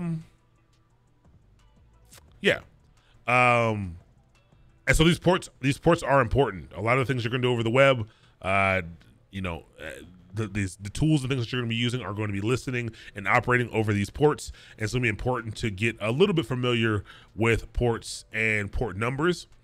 But in AWS, security groups are how we are going to lock down our systems. So we already talked about security being a very important part of AWS. Security groups allow us to create, it's kind of your frontline firewall that allows us to be able to decide what has access to what. So we can control what things from the outside can access these ports on your EC2 instance. So you might have an EC2 instance that's running an application that listens on port 80 and 443, but we can set it up in a way that only information can be passed through port 443. No one from the outside can access port 80, even though it's ready to listen on port 80, only on port 443. So we can control what can connect to our EC2 instances. And these security groups is a set of security rules that we can assign to multiple servers. That's why it's a group, but it's a set of security rules that determine what can access what port wise. So this is different from the IAM stuff. It's not what can access your AWS resources. It is what can access the specific EC2 instances through web connections on these specific ports. Okay, our port's dynamic. Like what if I assigned port 80 for something and it was being used by someone else? No. EC2 instances are normal computers. It's not like Docker, which will, set up a dynamic port system for you and just map it to something. It is not dynamic. If you attempt to assign port 80 to something and you start it, it will fail to start. It'll say, hey, address is already in use. It will not work. You've got to pick a different port for it. And you'll see how to use security groups tonight. But that's what a security group is. And CIDR range, we'll spend more time with this when we go over VPCs, but I just want to bring it to your attention because we will be using CIDR ranges. You'll see them while you're dealing with security groups, also while you're setting up your internal networks for your system when you're spinning up an EC2 instance. So I want you to hear about it first.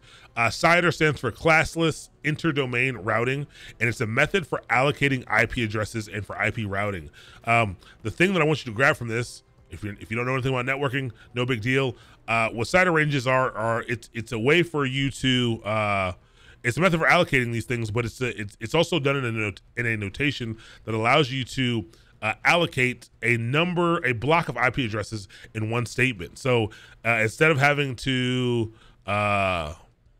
specify, a bunch of IP addresses, instead of having to say, hey, I want 10.0.10.1 and 10.0.10.2 and 10.0.10.3, you can do things like this, 10.0, and I'm actually, I already told you all, I think that my networking is my weakest part. CIDR blocks and CIDR ranges being absolutely one of my weakest parts, for sure. Not afraid to admit that at all. But you can specify a block of addresses by doing something like this with a /16, or an individual one with a /32, I believe. But you can specify a block. You can specify 255 addresses with one little line, or more, I think, with a little line like this. But it does help. It helps you be able to allocate many things to your systems without having to specifically identify each individual one. I have information coming to you on CIDR ranges. You do not need to be a CIDR pro to work with AWS, but you need to have an understanding of what a CIDR range is, because you will see it. What's the range start? Couldn't even tell you. Couldn't even tell you. So I think if I wanted to specify a singular address, and actually I'm gonna go to CIDR range calculator really quick. Like if I think I wanted to specify this IP address, I think the way that I specify just this one is /32. And so this has to do with bits, and so bits, bytes, binary. I do understand those concepts. I'm not really sure how it fits here because I never looked into it. I think that 16 is a lot of IP addresses. I think this is like half. I think 16 is half of the range. So maybe 120, 256. So 100 and like 50 something, maybe. I don't know. I don't really know. Let's actually go look at one real quick. CIDR range calculator. And let's see. See, look at this. /29. I don't know what that means. /32. So I'm gonna do like 192.16. Actually, let's do the same thing I was doing. 10.0.1.0 and calculate. This is one IP is in this range. So /32 gives me 1. But if I change, look at that. Do you know how helpful this is? Why didn't I how come someone hasn't just given me a chart like this? What this would have been, this is much more helpful for me. I've been dealing with this stuff for years and I've never spent any time trying to learn anything more about it. Look at that. So giving it a /31, it references or allocates 2 IP addresses. So those 2 IP addresses are .0 and .1.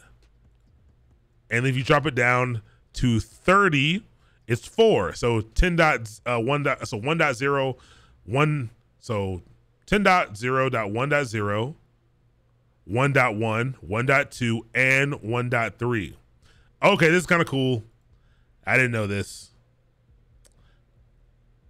Dang. So if you do a /1, it gives you 2 mil. So this is everything. If you do a /1, you get from 0 all the way up to 127.255.255.255, which is pretty impressive. Wow.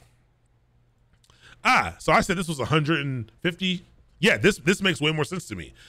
I said 150 something, but no, that's completely wrong. That'll give you 65,536 IP addresses. And so these ranges, you'll see CIDR blocks like this.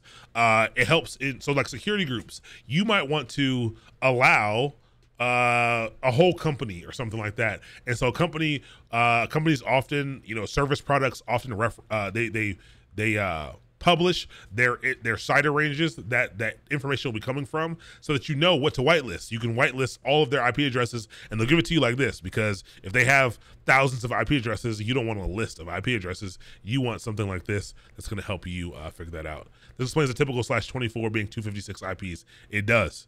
It really does. It puts a lot. It actually puts a surprising amount into context, and I actually can't wait to go afterwards. I'm actually going to share this in the Google Classroom right now, just because I think it is super duper helpful. I don't want to forget about it.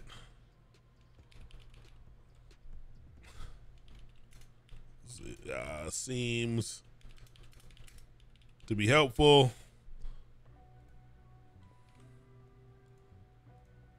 Diving deeper and post it. This is super duper helpful. And I've been on MX Toolbox a million times. I've used MX Toolbox to solve so many problems, and I've never actually seen this. So dope. CIDR block, CIDR ranges, super helpful. But again, it's a method for being able to allocate multiple IP addresses or reference multiple IP addresses. All right, so now we're gonna make a system, but once we do make an EC2 instance, how do we get into it? Well, we are gonna use something that if you've never used it before, it's gonna feel cool to use, but this is called Secure Shell, or SSH. All right, SSH is it's the tool, it's the protocol that's gonna allow you to connect to a remote Linux machine. All right, it's worth noting that EC2 instances are not only Linux, but we are going to focus specifically on the Linux side of things for 2 big reasons. One being cost, the second being amount of time to provision. you can absolutely spin up Windows servers from EC2 instance from EC2. EC2 allows for Windows instances, but they generally cost a bit more. It comes with a GUI, all that. So if you're familiar with Windows servers, the way that you connect to those things is through something called RDP, and the connection through RDP is the normal RDP process. But in this case, we're talking about logging into Linux machines because that's by far the most common operating system type for EC2 instances, and the way that you log into it to a remote Linux computer is through Secure Shell. They do not allow password login, okay? So you're not gonna be typing in a username and password. And you might say, well, if we can't use a password to log in, what are we doing? Well, you must use SSH key pairs to authenticate, and I'll show you how to do that today. But you must use SSH key pairs to be able to log in to your AWS instances. So make sure, so losing them is a problem. That's why in our lab, I'm going to show you how to recover if you should lose an SSH key pair, because that's the only way to log in remotely. There's other ways to access your instance now. There didn't used to be. There are a number of other ways to access it, but SSH is going to be the main way. This is the most confusing piece.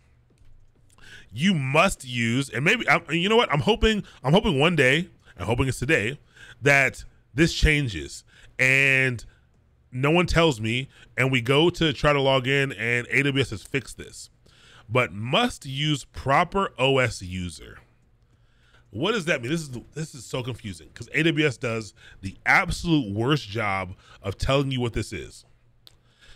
If I spin up an instance using Amazon has their own Linux machine image. They have they build a custom Linux distribution called Amazon Linux. I think for Amazon Linux, when you log in, and actually I don't even know because I don't use Amazon Linux a lot. The user that you log in as is, I'm going to say EC2. I think that's the user, but I could be wrong. It might be root. But for Red Hat based distributions, the user you would log in, the user that you would log in as is root. For Ubuntu, the user that you would log in as would be Ubuntu, which is super duper weird. And so there are different distributions. Oh yeah, EC2 user. Yeah, correct. It's very confusing. And again, they don't tell you like right up front that this is the case. So you might go through a tutorial and you might log in, you might spin up an Amazon Linux thing and you might learn how to log in like that. And then later on, you'll be messing around and you'll spin up an Ubuntu server or something like that. And you will try to log in and you'll rip your hair out because you're like, I know I'm doing this right, but I cannot get logged in. And it's because you've got to know the proper user for the operating system that you're using, or you cannot log in. Okay. So you can make an SSH key on your computer and then upload it if you like, or you can have Amazon make one for you and you can download it. But just make sure you store this in the proper place, or store it somewhere where you won't lose it or where it's backed up. But you also want to keep it safe because you don't want anyone else to have it, because this is how you're going to authenticate with your machine. So SSH, we're going to do that. Security groups. Yeah, the virtual firewall that allows you to control inbound and outbound traffic to EC2. That's the important part that I forgot to say, inbound and outbound. You can control which ports can send information out and which can receive information in. A single security group can be attached to multiple instances. So again, I can set some security policies for my ports and apply it to multiple systems. That's what makes it a group. All right, so we're gonna go spin up an EC2 instance and then we'll talk about web servers after this. So I want you to go ahead and get logged in to AWS. So I'm gonna go ahead and get logged in right now. Head to aws.amazon.com, or maybe it's console.aws.amazon.com, and I'm going to get logged in.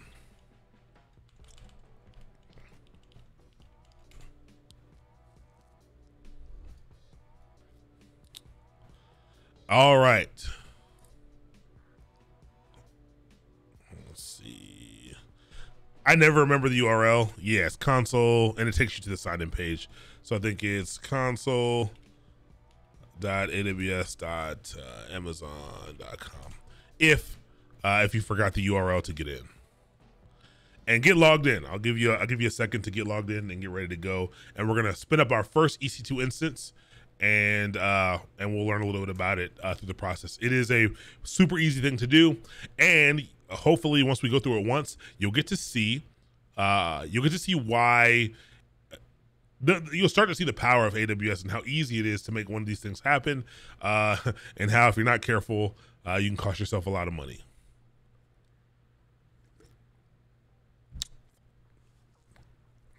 Yeah, certifications aren't super cheap.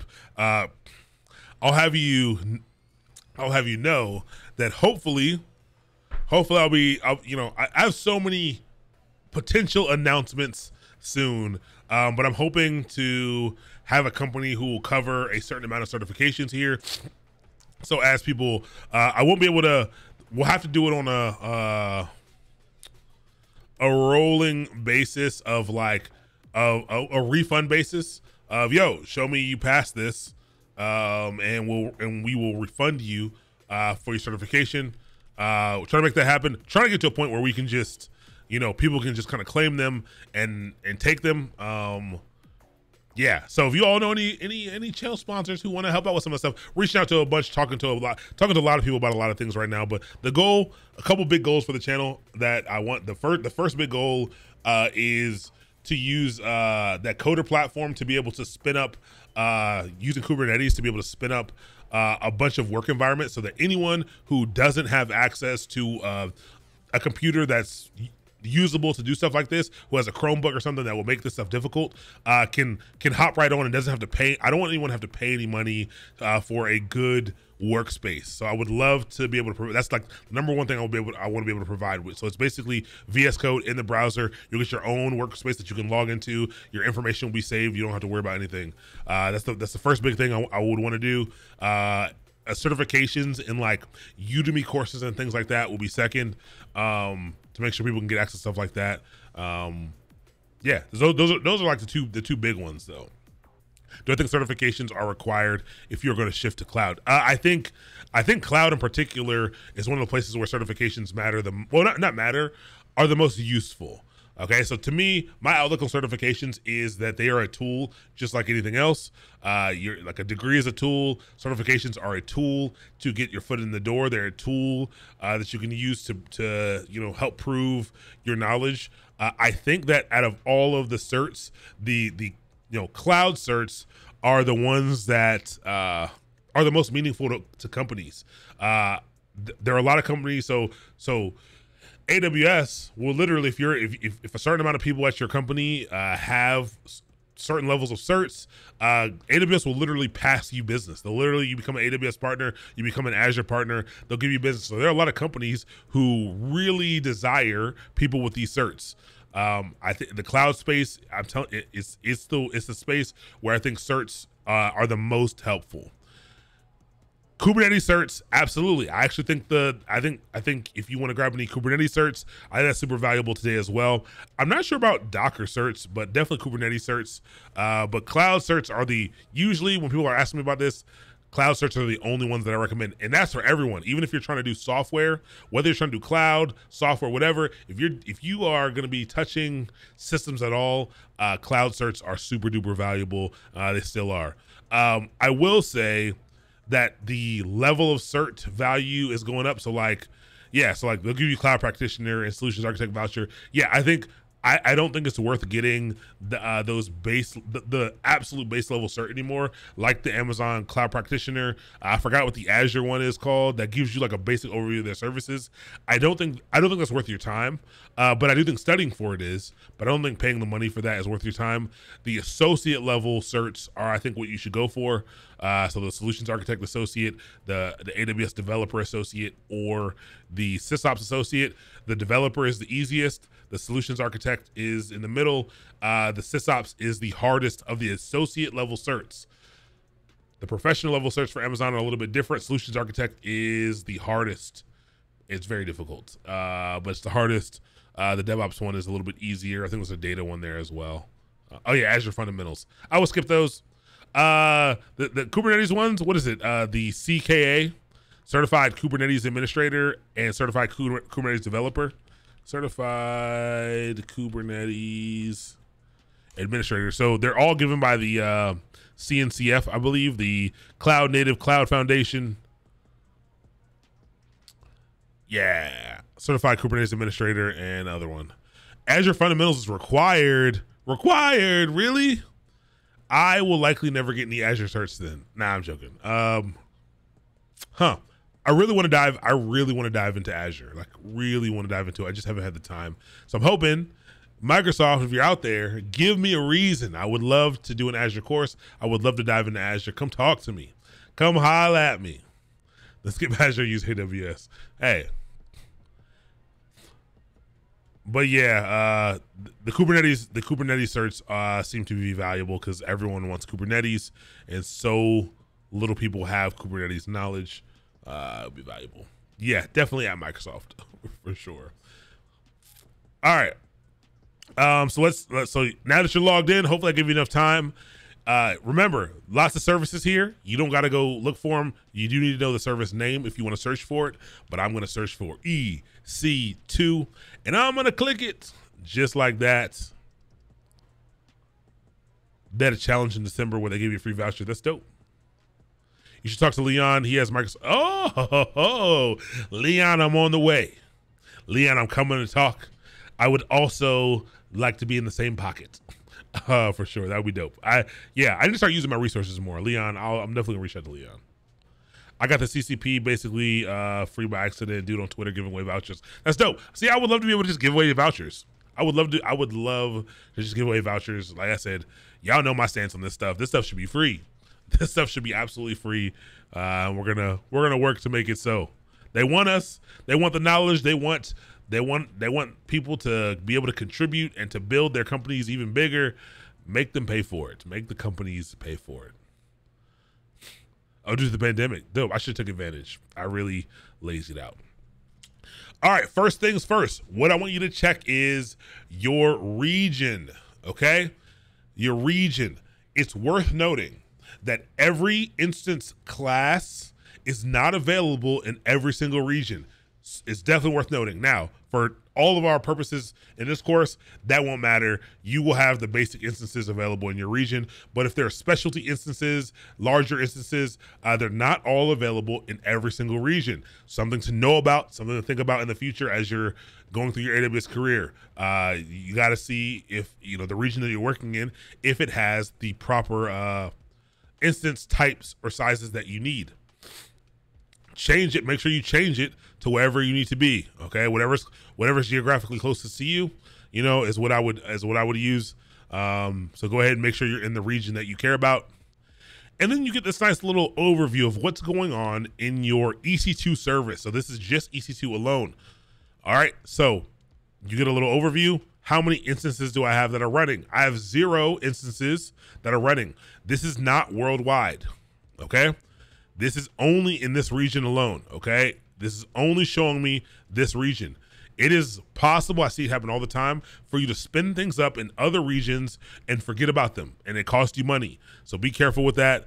Know that this is only showing you what's going on in the region that you have selected up here. All right, so it shows you the amount of running instances you have. Elastic IPs, we'll spend some time talking about, but Elastic IPs are a way to think about. We're talking about with the cloud, you can spin instances up and destroy them as much as you want. You can access them on demand. What Elastic IP addresses allow you to do is to have a dedicated IP address that you keep. Okay, so if you're not familiar with what an IP address is, this is that number address, like 192.168.1.1. This is the address that is necessary for a computer to access another computer over a network. It's like your home address. That number is unique to a computer over a network, and that tells computers how to get to that thing. Elastic IP addresses allow you to keep an IP address, and as you destroy instances and spin them back up, you can keep attaching this IP to it, so you don't don't have to worry about if the IP changed because you have a new instance. So every time you make a new instance, you will get a different IP address. And so that can be of concern. And Elastic IPs allow you to have a dedicated IP that you can attach and detach from instances, which is super duper nice. It's some fancy networking in the background. I think these are $1 per month. I think every single Elastic IP is $1 per month. So don't just add them. It will cost you money. Cool. Key pairs. These are those SSH key pairs. I don't know what the account limits are for these, but you can have tons of them, tons and tons of them. You can upload your own. You cannot download the private key once you make it. You can only download it one time. So if you lose your private key, you will have to make a new one or rescue your instance or figure something else out. Okay. There's placement groups. Don't worry about that right now. We'll talk about that when we get to auto scaling.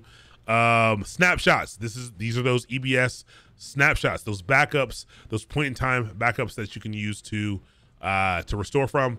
Dedicated hosts. So how many dedicated hosts do I have? How many instances do I have? So here's instances running and here's instances. This means I have an instance that is turned off. I'm actually interested to know what that is. Load balancers, we'll talk about that when we get to the scaling portion as well. Security groups, that's that firewall that we were just talking about. And volumes, these are my EBS volumes that I have. So only one. What instance do I have that's off?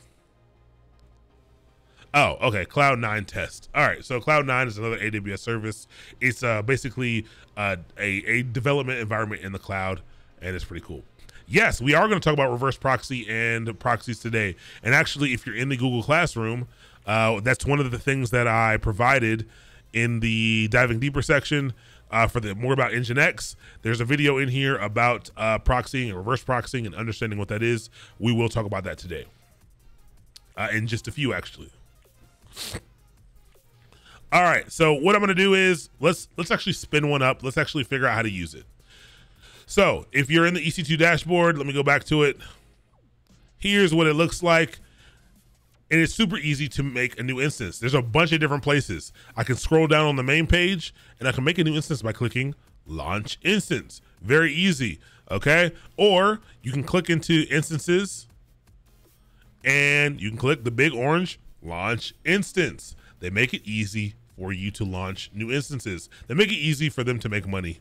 And so I'm gonna click launch instance and we are gonna start the process of creating our very first one.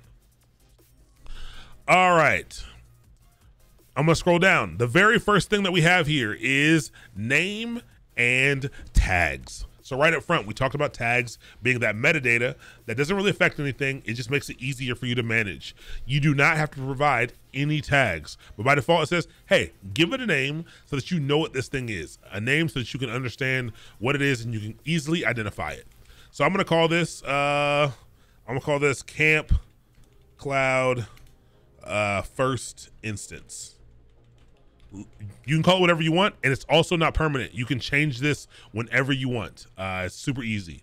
We are not going to create any additional tags. By default, it gives you name, but if you do create an additional tag, let's say I wanted to make a tag called environment, I would have to give it its own key name and then provide its value, but I don't want a new one. I just wanted to show you that you can add all the tags that you want, 50 of them. But name is what we have here. So I gave it a name. Then you scroll down. So this is also, it tells you up here that I'm opted into the new experience. I've actually, because I don't usually spin up instances from the GUI, from the console, so a lot of this is actually new to me. So I'm kind of learning along with you because they've switched this up a ton. The next thing is the AMI. So remember, we just learned about the Amazon machine image. This basically says, what kind of instance do you want? What do you want us to boot this off of? So you can see here, there's a quick start. I could have Amazon Linux. I have Ubuntu. I have Windows. Oh no. Windows, Red Hat, SUSE or SUSE, Mac. You can also use Mac. I completely forgot about this. I think they just released Mac servers in like 2020. So it's pretty recent. Debian. I can browse for more. If I have AMIs have a unique ID, if I have the AMI ID, I can use that very specifically, but you can click and see some information about it. Root device type, EBS. ENA enabled true. I don't actually know what ENA is. Different virtualization types. They actually have an older type of virtualization that you can look for if you need it. Let you know that it's 64-bit ARM or 64-bit ARM or 64-bit x86. Whoa. Cool. And so this is going to give you the latest version of it. Okay. And so I can change my architecture here if I care. For Mac, I actually don't think they have ARM, which is interesting. I think they only have x86 for this, which is interesting, but I'm sure they will get it eventually. But all right, so I'm going to select Amazon Linux to start, and I'll leave everything else default. I'll just click Amazon Linux, and this is the image that we'll use to spin this up off of. Then here comes the instance type. Here is where you select the type and class of your instance. So T2 Micro is free tier eligible. Make sure if you don't want to spend any money, you're selecting the free tier eligible option. So free tier eligible, T2 Micro. So T2 Micro has 1 virtual CPU, 1 gig of memory. All right, cool. That's great. That's what we're going to use. You can compare instance types if you want to see some more. So that's good. Worth noting again, we talked about this before, but the free tier for EC2 is 750 hours per month for a year. What that means is you can run 1 T2 Micro for 750 hours every month, and it'll be free. It doesn't mean you can keep running. It doesn't mean every T2 Micro is free. So if you spin up 2 T2 Micros and you run them full time, after 300, what's half of 750? 325. No, that's only 6. 425. No, 3, whatever. Math's not my strong suit because I know how to use computers, and I'll open up my calculator in an instant. I'm sorry. You take half of 750, and that's all it'll run for. Once you hit half of 750, 375. Great. That sounds great. 375. After 375 hours, if you run 2 of them full time, that will utilize all of your 750 hours. Okay, and then you will begin getting charged for them. Now, T2 Micros are pretty cheap. I think per month, if you run them full time, they're about $7 or $8, I believe. We can go look up the pricing in a little bit, but you got to be careful about that. But your hours don't get consumed if you turn them off. Okay, so if you turn them off, you're fine. This is if you run them full time, 24 hours a day. It's about 750 hours a month. So that's how they charge you. So T2 Micro, let's go. Okay, key pair login. This is how you're going to log in. It is required. Okay, key pair name is required. I can, if I already have some uploaded, I can use that. It says required, but you can select not proceed without a key pair. What's nice is there are other ways in Amazon through the console and through some other settings and things that they have that you can access this instance, but it's through your web interface. You've got to set up some other stuff. So you actually don't need a key if you don't want anyone to be able to access remotely like that. But it's pretty uncommon for people to want that, but I've done it before. I've had systems that don't even allow SSH logging in at all, which is cool. For security reasons, but a little bit harder to mess with things. Yeah, I agree. Likely a good thing. So what I'm gonna do here is I'm gonna create a new key pair because you probably don't have a key pair. I'm gonna create a new key pair. What this key pair is basically there's a lock piece of it. There's a key. There's a private key and a public key, and the public key is going to go on the systems. Every system that you spin up that you specify this key pair for, the public key will get set. It'll get set on each of these systems, and basically every time you attempt to log in as the proper user, the computer is going to say, "Hey, let me look at." I'm going to keep the private key. The user keeps the private key. The server gets the public key. And then when I try to log in, it takes a look at my private key. It matches up with the public key. It says, hey, are these two things compatible? Does this private key unlock this public key? Do they work together? And if so, it lets you in. If not, it does not. And so I'm going to give it a key pair name. I'll call this I'll call it Camp Cloud. Camp_Cloud _ key, whatever. You can call it literally whatever you want. It doesn't matter. Usually I give it a date. Usually I would give it like a what's today? 05/17/2022, because you likely want to change out your key every so often, but that's usually what I do, but I'm not going to do that today. I'm just going to do camp cloud key. You can leave it as RSA. Yeah, you can leave it as RSA. This is just going to be the encryption type. And then you're going to pick your private key file format. Now, you can leave this as .pem. Even on Windows computers, you can leave it as .pem. There was a time when Windows computers needed to use an extra tool to be able to SSH into systems, into Linux systems, but now you don't have to do that. SSH is available on Windows 10 and up. So as long as you have Windows 10 and up, you can select PEM. If you're on Mac, select PEM. If you're on Linux, select PEM. Are the previous classes on demand for people who join late? Yes, DMC. They are on Twitch for 60 days. If you hit ! VODs, there's a VODs channel that they go to. The last few days aren't released yet there, only because the service so the music that you're hearing is something called Stream Beats. And the first time, like when you start uploading stuff to Stream Beats, it's completely free. They won't, it's made so that you won't get copyright stricken, but they copyright strike you once. And then you get put on a whitelist.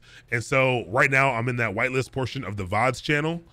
So that's why I haven't released them yet, because if I do release it, the sound is actually cut out from part of the video. So stay patient. We should get on the whitelist just in the next day or two. And so then I'll release them all, but they're all uploaded already. The first like 3 or 4 days, the first 3 or 4 classes of everything are on there. But the VODs are coming. I'm not behind on VODs. I've kept up with them, but that is the reason. And so, we should be clear in just a day or two. So you go through, you click these things. So give it a name, leave it as RSA, leave it as .pem, click create key pair. And what it's going to do is it's going to download the private key. And so put that somewhere where you know where it is. So I'm going to put it in my downloads folder. Actually, in my documents folder, I'm going to make a new folder called AWS_keys, just so I can easily identify this location. You don't have to do that. This is just what I'm doing. Wherever you want to put it on your computer, just remember where it is. You got to know where it is. So now I saved it. Now I have it. Now these keys, yeah, they're important. I'm going to click it so you can see one a little bit later, so you see what it looks like. But I'll show you how to use it in just a second. Then there's some default networking information. You don't need to change anything right now, but this will become more important as we learn about VPCs, as we learn a little bit more about networking.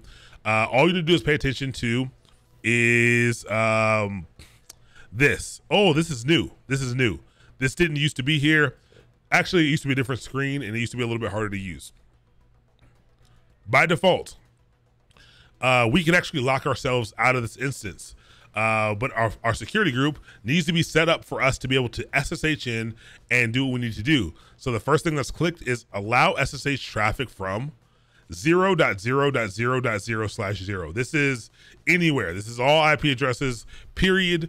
And so this will allow you to log in from wherever you are. You can lock that down if you know your IP address. If you're always accessing from one place, you can update that. I can also allow HTTP and HTTPS traffic from the internet. These are great default options. So if you're going to be setting up a web server, which we're going to talk about later tonight, you can click these and it'll save you some time. So I'm going to click all of them just to be cool. Make it easy. All right. So in the network section, click them all. Just showing midway. What do I have to learn before learning about EC2? Nothing. We're going to learn a little bit of Linux, and we're going to do a lab with it next week. But you don't have to know. I mean, it's helpful to know kind of what the cloud is, but you don't have to learn anything. And so you could watch this over from the beginning and understand EC2 pretty well. All right, so here's where we get to the storage section. When we get to the EBS section of what we're talking about, I can specify how many I want, of how large, of what storage type. So 1 times 8 gigs. You get, check this out, free tier eligible customers can get up to 30 gigabytes of EBS general purpose storage or magnetic storage. So I get up to 30 gigs for free. So I'm gonna leave it at 8, but it's 30 gigs total, okay, of storage for free. So I'll leave this at 8, but you can put it on whatever you want. And remember, even if I put it on something more, even if I put it on 50 gigs, I don't pay for 50 gigs of storage here. This just allocates it to me. You only pay for what you use. So it doesn't really matter what you set it to, but I'm still just gonna leave it at 8 just because. And then GP2 is the default. The general purpose 2 SSD speeds is the default. Now I could change that up if I wanted to do that. And you can look at that page that I gave you, the documentation, to be able to see the differences between them. But see how many other options there are. There are a lot of options for what we want to use. So you can leave that as default. Great. And I could add more volumes if I wanted. Is there a difference between gigabyte and so yes, there is a difference between gigabyte, so GB, capital GB, and this. This is I'm pretty sure, I could be wrong. I heard this a long time ago. I dove into it a bit and I trusted the source, but it's been a long time. This is a gigabit, okay? Or maybe the other one's a gigabit, but I'm pretty sure this is a gigabit or gigabyte. And I think what the difference is a gigabyte, 1 gigabyte is 1,024 megabytes, okay? Yeah, it's 1,024 megabytes. I think gigabits are just using 1,000 instead. So instead of having to do, so 2 gigabytes would be 2,048, and 3 gigabytes would be 3,050, 62, whatever. I told you math, not great. But yes, but you can see that 24 at the end makes the numbers a little bit weird. I think that a gigabyte is 1,000. Okay, yeah, see, 8 gigabytes is 8,192 megabytes. So not exactly 8,000, but I think a gigabyte is just 8,000 megabytes, I think. And let's see. What is...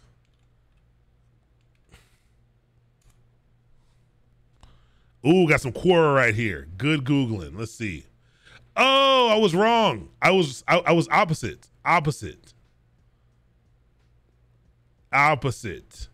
Okay, there we go. Hold on, let me copy this and show you on screen. And I did disclaimer that it might be the other way around. But you know what's crazy? Storage has gotten so intense. You can get so much storage for cheap that like nobody cares. No one cares. Like not no one cares, but like you don't want to think about it that much. But that's super helpful. So what I said was true. They're just switched around. So GIB is 1024, whereas just GB is 1,000. That's helpful. Very, very helpful. I don't know if it's gigabyte. Oh, it is gigabyte. Yeah. So that was right. I got gigabyte correct versus gigabyte, but the values I got swapped around. So thank you. I confirmed something. I'm gonna memorize that now. I won't forget that. And thank you so much for asking the question. Sanuche, thank you. It's a good question. That's why I said ask questions. That's why I also said I don't know it all. We'll look it up. We'll Google it. I have no problem Googling. I have no problem telling you I don't know what the hell that is. But that's helpful. That's helpful. I am excited that I kind of knew the answer. All right. So we have our gigabytes at 8,000. Yeah, we have our gigabytes here at 8 gigabytes. And we don't need to add any more volumes, but we could add multiple volumes. Remember, multiple EBSs for this. There's also an advanced tab here. We don't need to worry about that right now. There's some advanced details. I don't want you to worry about these advanced details yet. This is something that we'll dive into in the lab. But there's some cool, just to show you some of the cool things that you can do is, you can try to request a spot instance when you spin this up. You can do some auto shutdowns and things like that. So shut it down in the evening. So you can see here, it's like shutdown behavior. If I can set it to automatically delete if I shut it down. So when I shut it down, I can make it terminate if I just, don't want to have to worry about it, which can be helpful, which can save you money depending on the type of workload you're doing. But yeah, there's a bunch of advanced options that you don't need to mess with right now. And then it gives you a little summary here. So for the most part, we didn't make any changes. All we did was create, click new EC2 instance or launch EC2 instance. We gave it a name, And other than giving it a name and selecting Amazon Linux, we left everything else default. We created a key pair name as well when we downloaded it, so that's helpful. But everything else, we didn't leave it default, but you could leave everything default. And once you're done, click Launch Instance. And in just a few seconds, you will have an instance that you can log into. So successfully initiated launch of instance. It might take a few minutes for it to become accessible, but usually it's pretty quick. So it gave me an ID. I clicked on that instance ID, and it takes me back to the EC2 dashboard, the instance dashboard. And check this out. Whoops. It shows my instance here, Camp Cloud first instance, and it has the instance ID. And look, it's pending. It's probably done already, but yeah. So it goes from pending to running, and it tells you the size. It tells you a status check. So eventually, once it's up and running and everything's working, there's some status checks that it does to determine if it's working or not that you get by default, which is kind of cool. And so you'll be able to see its health relatively easily. If you set up some alarms, you can see if there are things that are actually alarming. Then it shows you what availability zone it's in. So mine is in US East, the US East 1 region, but the availability zone that it's in is US East 1B. Okay, I think there's A, B, C, and D. Maybe E as well in US East 1, but it's in the B availability zone. This is helpful because maybe you have a system that's using multiple servers, and you might want to put one in unique availability zones. And so that's super easy to see what it is. Then you get a public IPv4 DNS address. So this is a public address that you can use to access your system. If you want to log into a system, you need to know either its IP address, which is this right here, or it needs to have a DNS address. We will talk about DNS when we get to the Route 53 section. But these are what you're going to use to be able to log in to your system. Okay, this is the address that you need.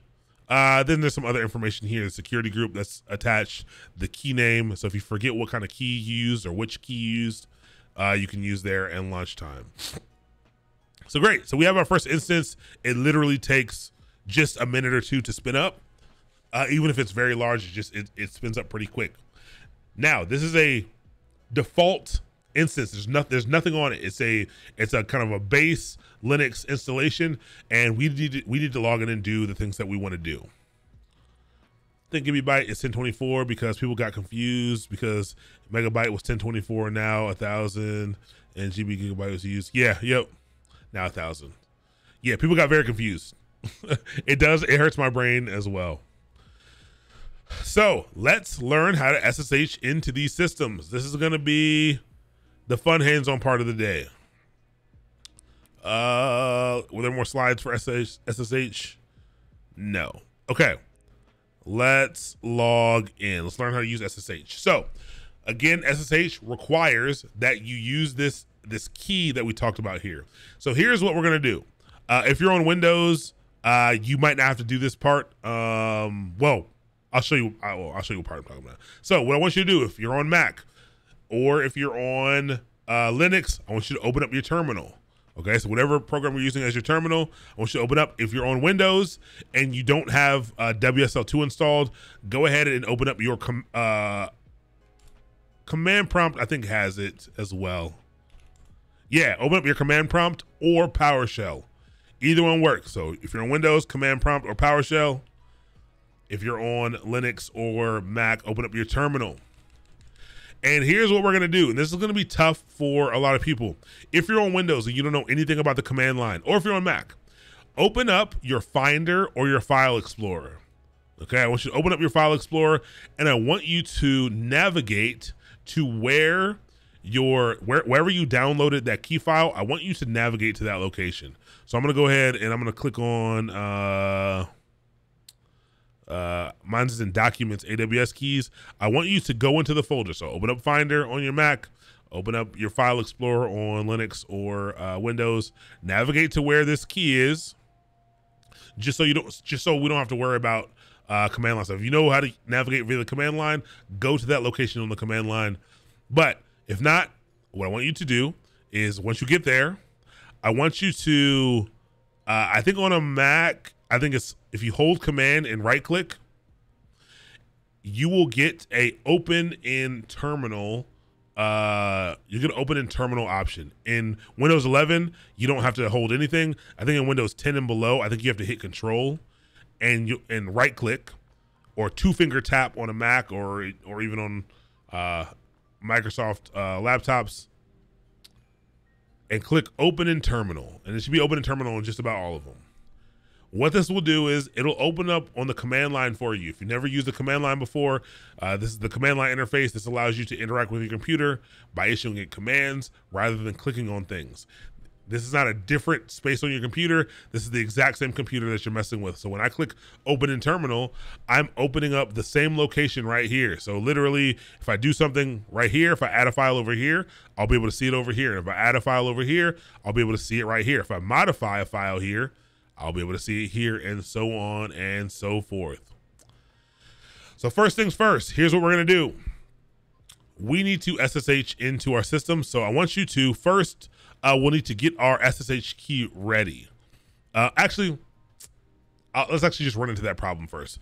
First thing I want you to do is go grab that IP address that I was talking about. So go back to your AWS console and go back to EC2.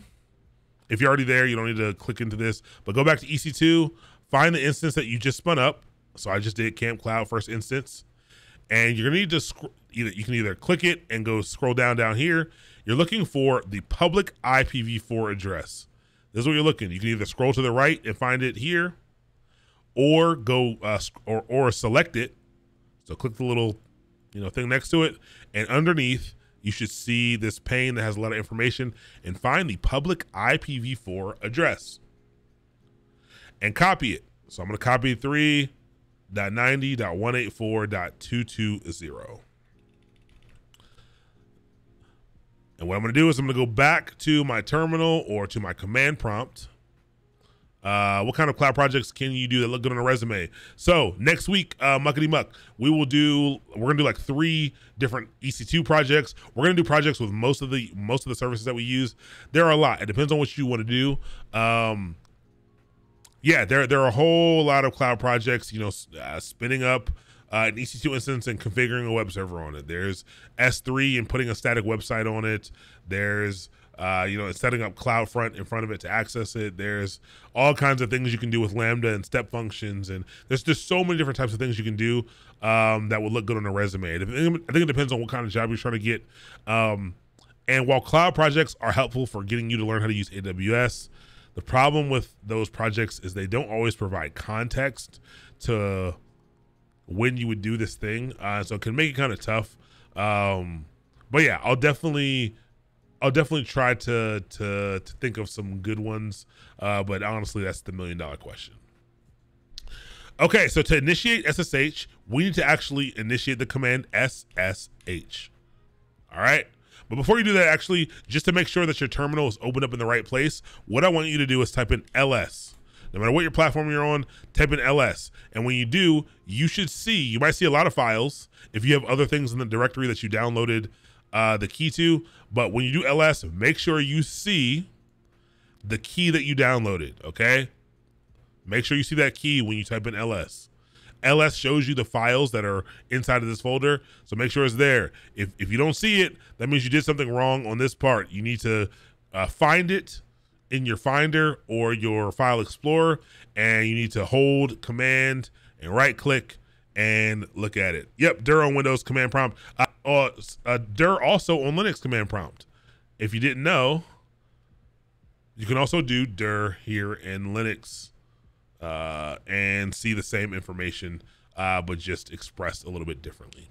Something I find useful, typing CMD into the File Explorer bar. Yeah, and so launch a new one. Yeah, so you can also do in your File Explorer up here on Windows, you can do CMD, and or is it I've done this before. How do you do it?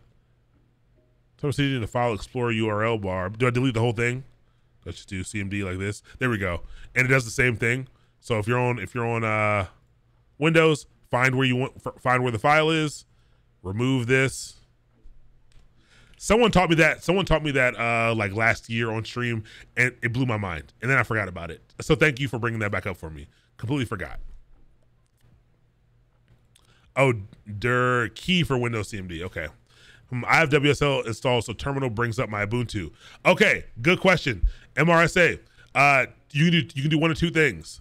If you know the location, you can actually open this up in. So there's a couple different things you can do. Yes, if you know how to move it to Ubuntu root folder, do that. If you know how to do it, do that. Or if you weren't sure, your Windows machine is mounted inside of WSL and it's located at /mount C, and then your users with a capital U, and then whatever your username is. So my name is Abru. It's A Brooks, but it's Abru. That's my username. And then in this folder, your Windows, all your normal Windows folders exist. So like documents or downloads. So mine is in documents, AWS key. So you can get to your Windows mounts here if you want. And so if I do an LS here, my Camp Cloud PIM is right here.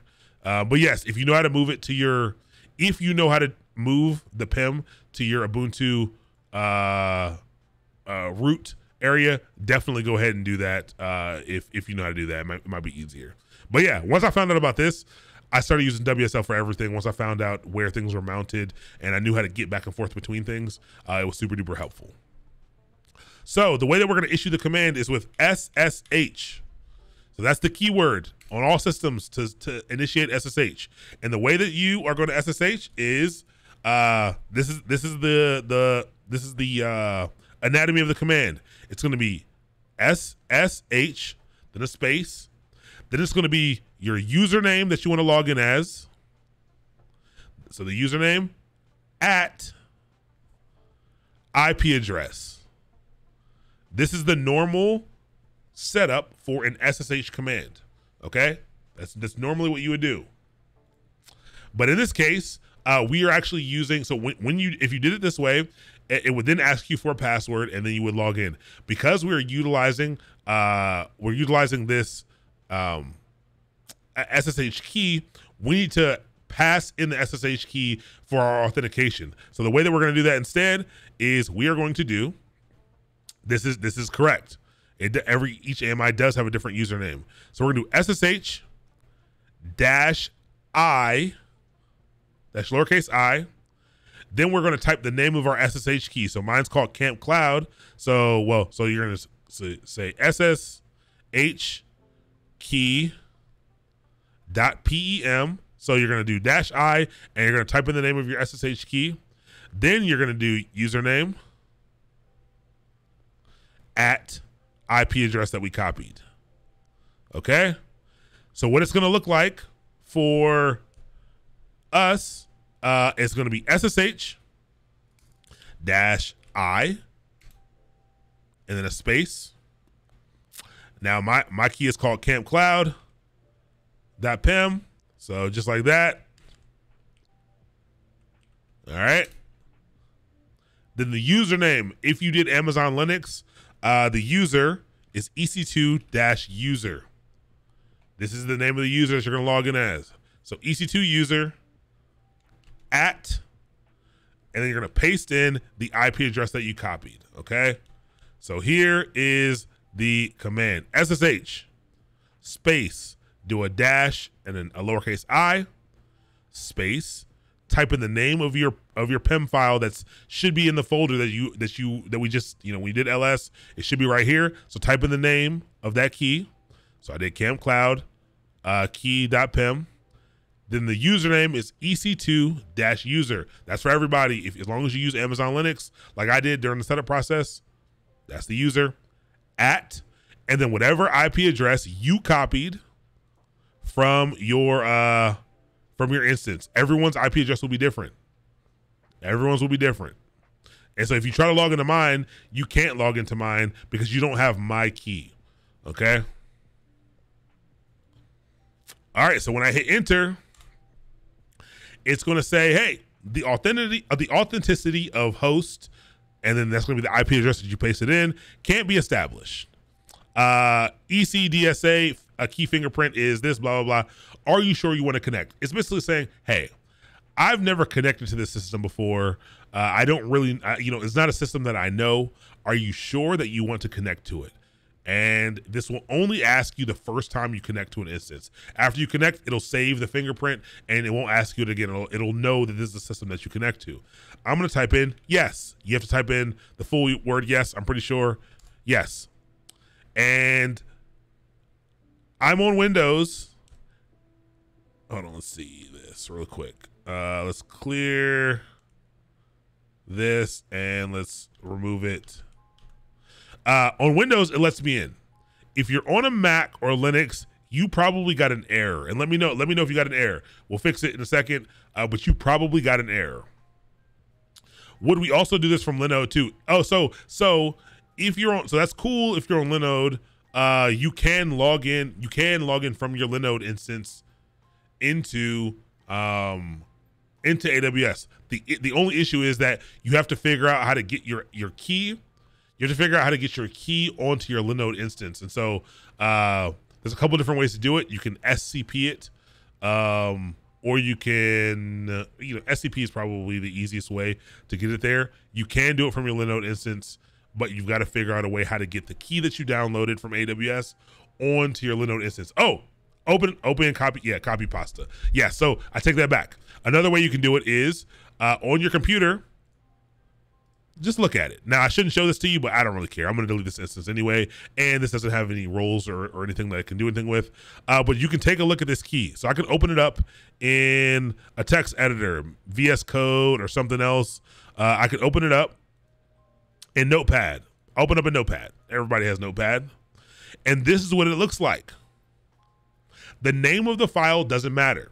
So basically, the contents matter. So you can take this, copy it, and on your Linode instance, you can do something like this. After you copy it, if you've never modified anything before text on your Linode instance, what you would do is you would all you would do is I'll do it with nano because nano is probably there. You type in nano space and then type in the name of your key. So if you get it wrong, it's fine, but you can say something like, I'm gonna say camp code key.pem. So touch creates a new empty file. Yeah, I usually use Vim, but I think nano's easier here. So you're gonna do nano camp code or whatever you want to call your key.pem. You're gonna hit enter. It's gonna look something like this. Then you're gonna paste. So hit Control V or Command V, paste your key into there. So yes, using the same key. So take the key that you downloaded on your main machine and take a look at it. Take a look at it. Open it up in some type of notepad or something. Take a look at it. Copy all the information out of it, and then open it. And so when you open up Nano, when you do Nano and the name of the file, it's going to open up a new file for you to modify. And then you paste it in. You hit Control to exit. It's the little arrow right here stands for Control. So you do Control X. It's going to say, "Do you want to save it?" I'm going to hit Y for yes. Then I hit Enter.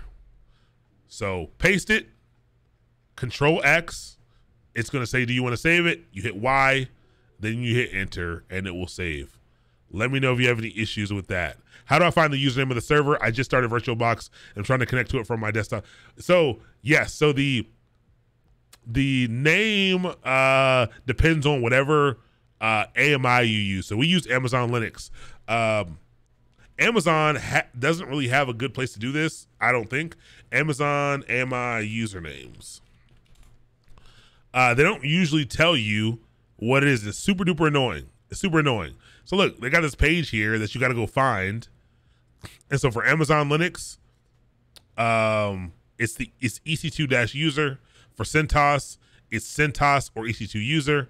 For Debian, it's admin. Fedora or EC2 user. RHEL, EC2 user. Ubuntu is just Ubuntu. SUSE, EC2 user or root. So you got to go here to find it.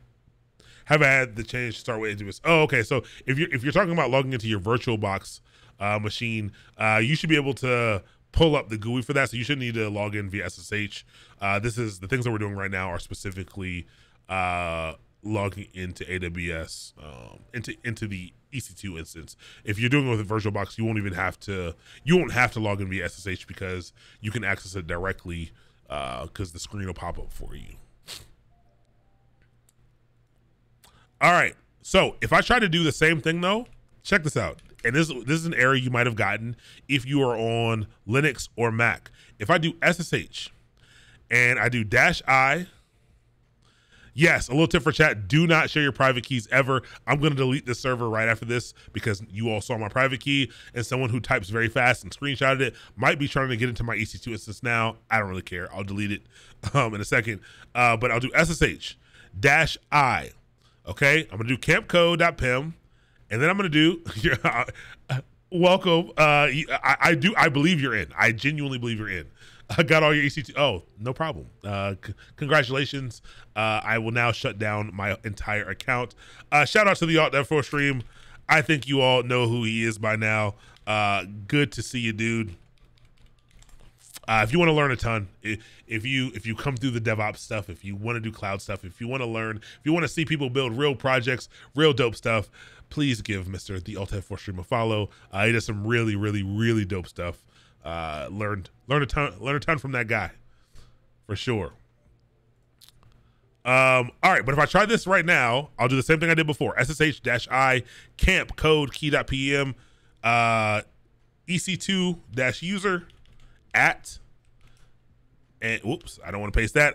I want to grab my IP address.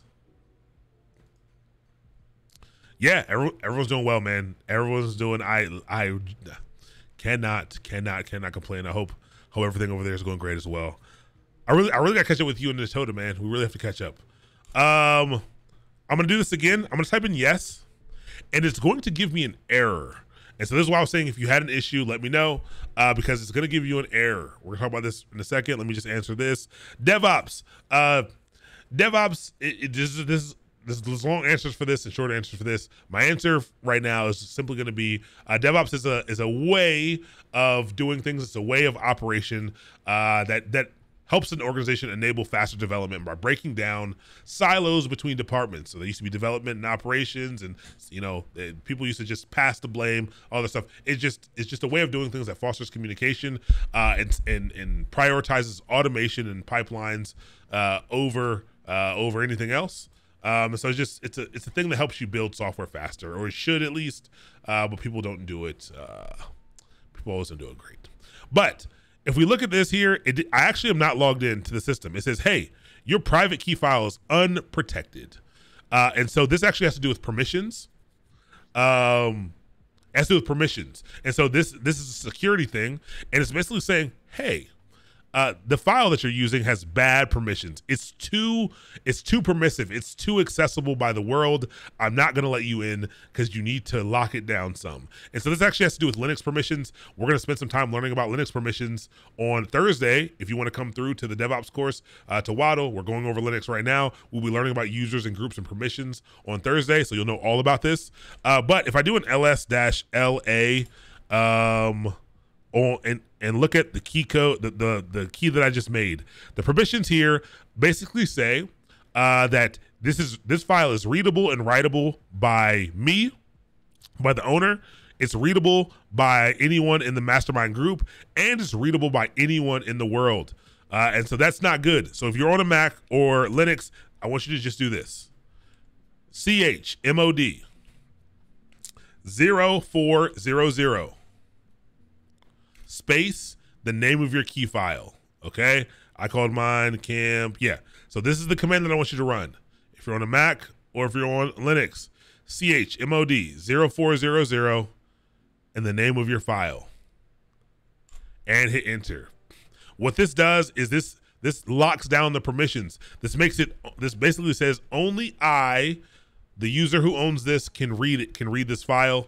And so now if I try to SSH in again, it actually lets me in. Okay, it's a problem that a lot of people run into that I don't see explained a lot in documentation. If you're on Windows, this is like one of the few times where if you're on Windows, life was easier. the way that Windows handles permissions is a little bit different, and so so it actually allows you to log in if you try to access from command prompt or from PowerShell. So kind of nice. Kind of nice. Yeah. So good question. You actually don't need the first 0 in this. I do it by default. You can use this first number. You can use to tell what type of file this thing is. Yeah. You don't actually need to put the first 0. It will ignore it if you only put 3. If you want to know a little bit more about it, I don't want to go too deep into it because I don't want to be confusing, because it's already confusing. Come through on Thursday, and we'll do a lot with that. Yeah, we'll do a lot with that. But it's not necessary. You don't have to specify this first number, this first letter, and yeah. So let's you in. Now we are into a system. The way that you know is you'll get this little last login. Yeah, I've seen 3 digits. Yep, 3 digits is completely fine. And these are 3 digits that matter. So 4. So if you're only using 3, just do 400. You get a little welcome here. Lets you know the last time you logged in. It gives you a little ASCII art for EC2, and then it tells you a little bit more information. And you know you're in because your prompt will change, and it'll change to EC2 user at the internal basically IP, and then the internal IP that is set on the system. And that's how you SSH in. You can, as long as you have your key, whatever computer you're on, you can SSH into this instance, and this is how you access instances remotely. All right, so SSH is how you're gonna do it. Real quick, so we're already way over time. All I'm gonna show you real quick, just to be a precursor, because next week we are doing a full lab. We're doing lots of different pieces, basically each hour. It's gonna be 3 hours. It's gonna be a 3-hour lab next week, so be prepared for 3 hours next week. We'll do 3 different things with EC2. So we'll get some proxies and stuff set up. We will. I'll show you how to rescue an EC2 instance. I forgot what the third one is, but there are 3 different labs that we're doing next week. So you'll learn how to actually use this stuff. But something I'll show you really quick is this EC2 instance is a server. It's a server that's sitting out there in the world. And so one of the things we were going to learn is how web servers worked. And so we'll learn that next time. And we're going to set up a web server. Okay. So we'll do it live really quick. I'll show you how easy it is to set up a web server. You probably don't know, much Linux stuff yet. A lot of you probably don't know much Linux stuff yet. So this is just watch this part. You don't need to try to type this stuff in because I'll teach it to you next time. But Nginx is the web server that's super popular nowadays, and for a lot of technologies, it makes a lot of sense for the modern web, and it's super popular. So we're gonna get it installed. You used to have to do a bunch of crazy stuff, but Amazon Linux is weird. So if you're used to Linux and you're used to doing apt-get or yum, I think that EC2 is, or Amazon Linux is yum based, but we're gonna Google it. Amazon Linux install Nginx, because they have like a special repository that does some interesting things, and the way that you set this stuff up is a little bit easy. You basically have to, it's like already there, and you just have to enable it. No,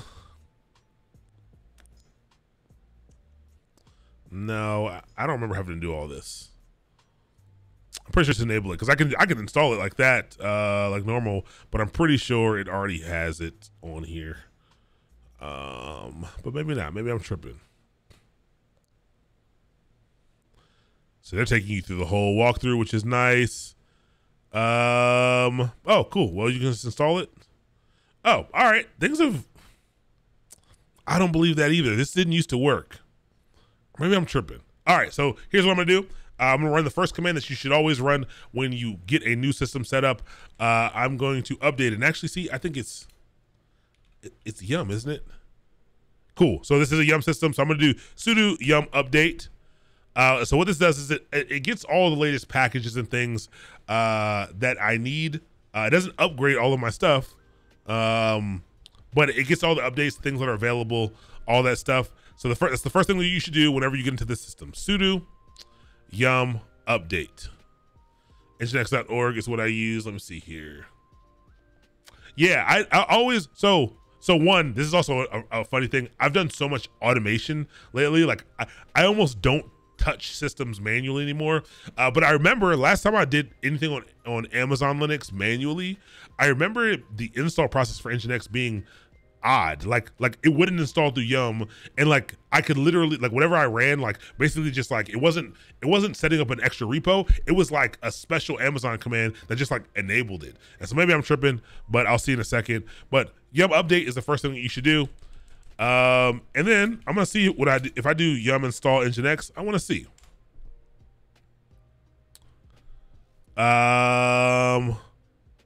Okay. Whoa. Okay. Maybe this is what I'm thinking of. But it's not. I tried to do it. It says, hey, I don't know what that is. That's not available in the repos that I know about. Take a look at this command here. It gives me the command to enable Nginx 1. I'm going to do that. It's installing Nginx for me, and I'll paste in this command here if you want to copy it and paste this command. We'll talk about what that command is next time and what it's doing.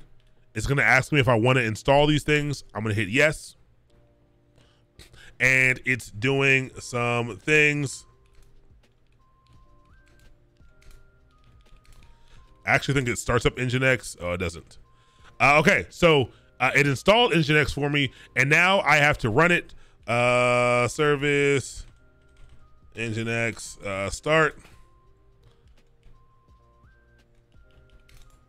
Sudo, so then you type in sudo service Nginx start.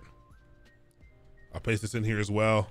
I'm just going fast for time's sake, just so you can see it. What I want you to see is Nginx is simply a web server. That's all it is. We'll learn about web servers next time as well. But what it does is it serves content over the web. A web server, a server, is just a computer that has software on it that is able to serve content over the internet through web protocols. And so a server simply is a piece of software that sits on a server and it listens for information over the web, and it accepts it. It accepts these requests and it determines how to handle them. It routes things to where they need to go, and it responds accordingly. Now that we've done this, because I have this IP address, oh, I didn't have my clipboard manager turned on. If I take the IP address that we copied here and I paste it into my browser now, it will actually give me a real web page. It'll say, welcome to Nginx on Amazon Linux. And now I have a page that's actually serving up web content. And so this makes it super easy for you to make a website. I just want to see if that was on there. Vim / var www. Okay, it's in a different place. Etsy Nginx. Oh, I forgot this isn't my Vim. CD Etsy Nginx. Where's the new default Nginx stuff at?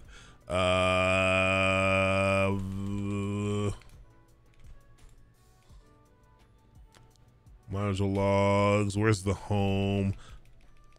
Type stream. User share Nginx HTML.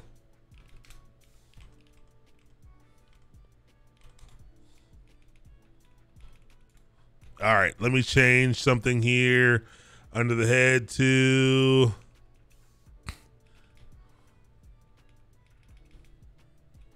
it's so weird not having all right.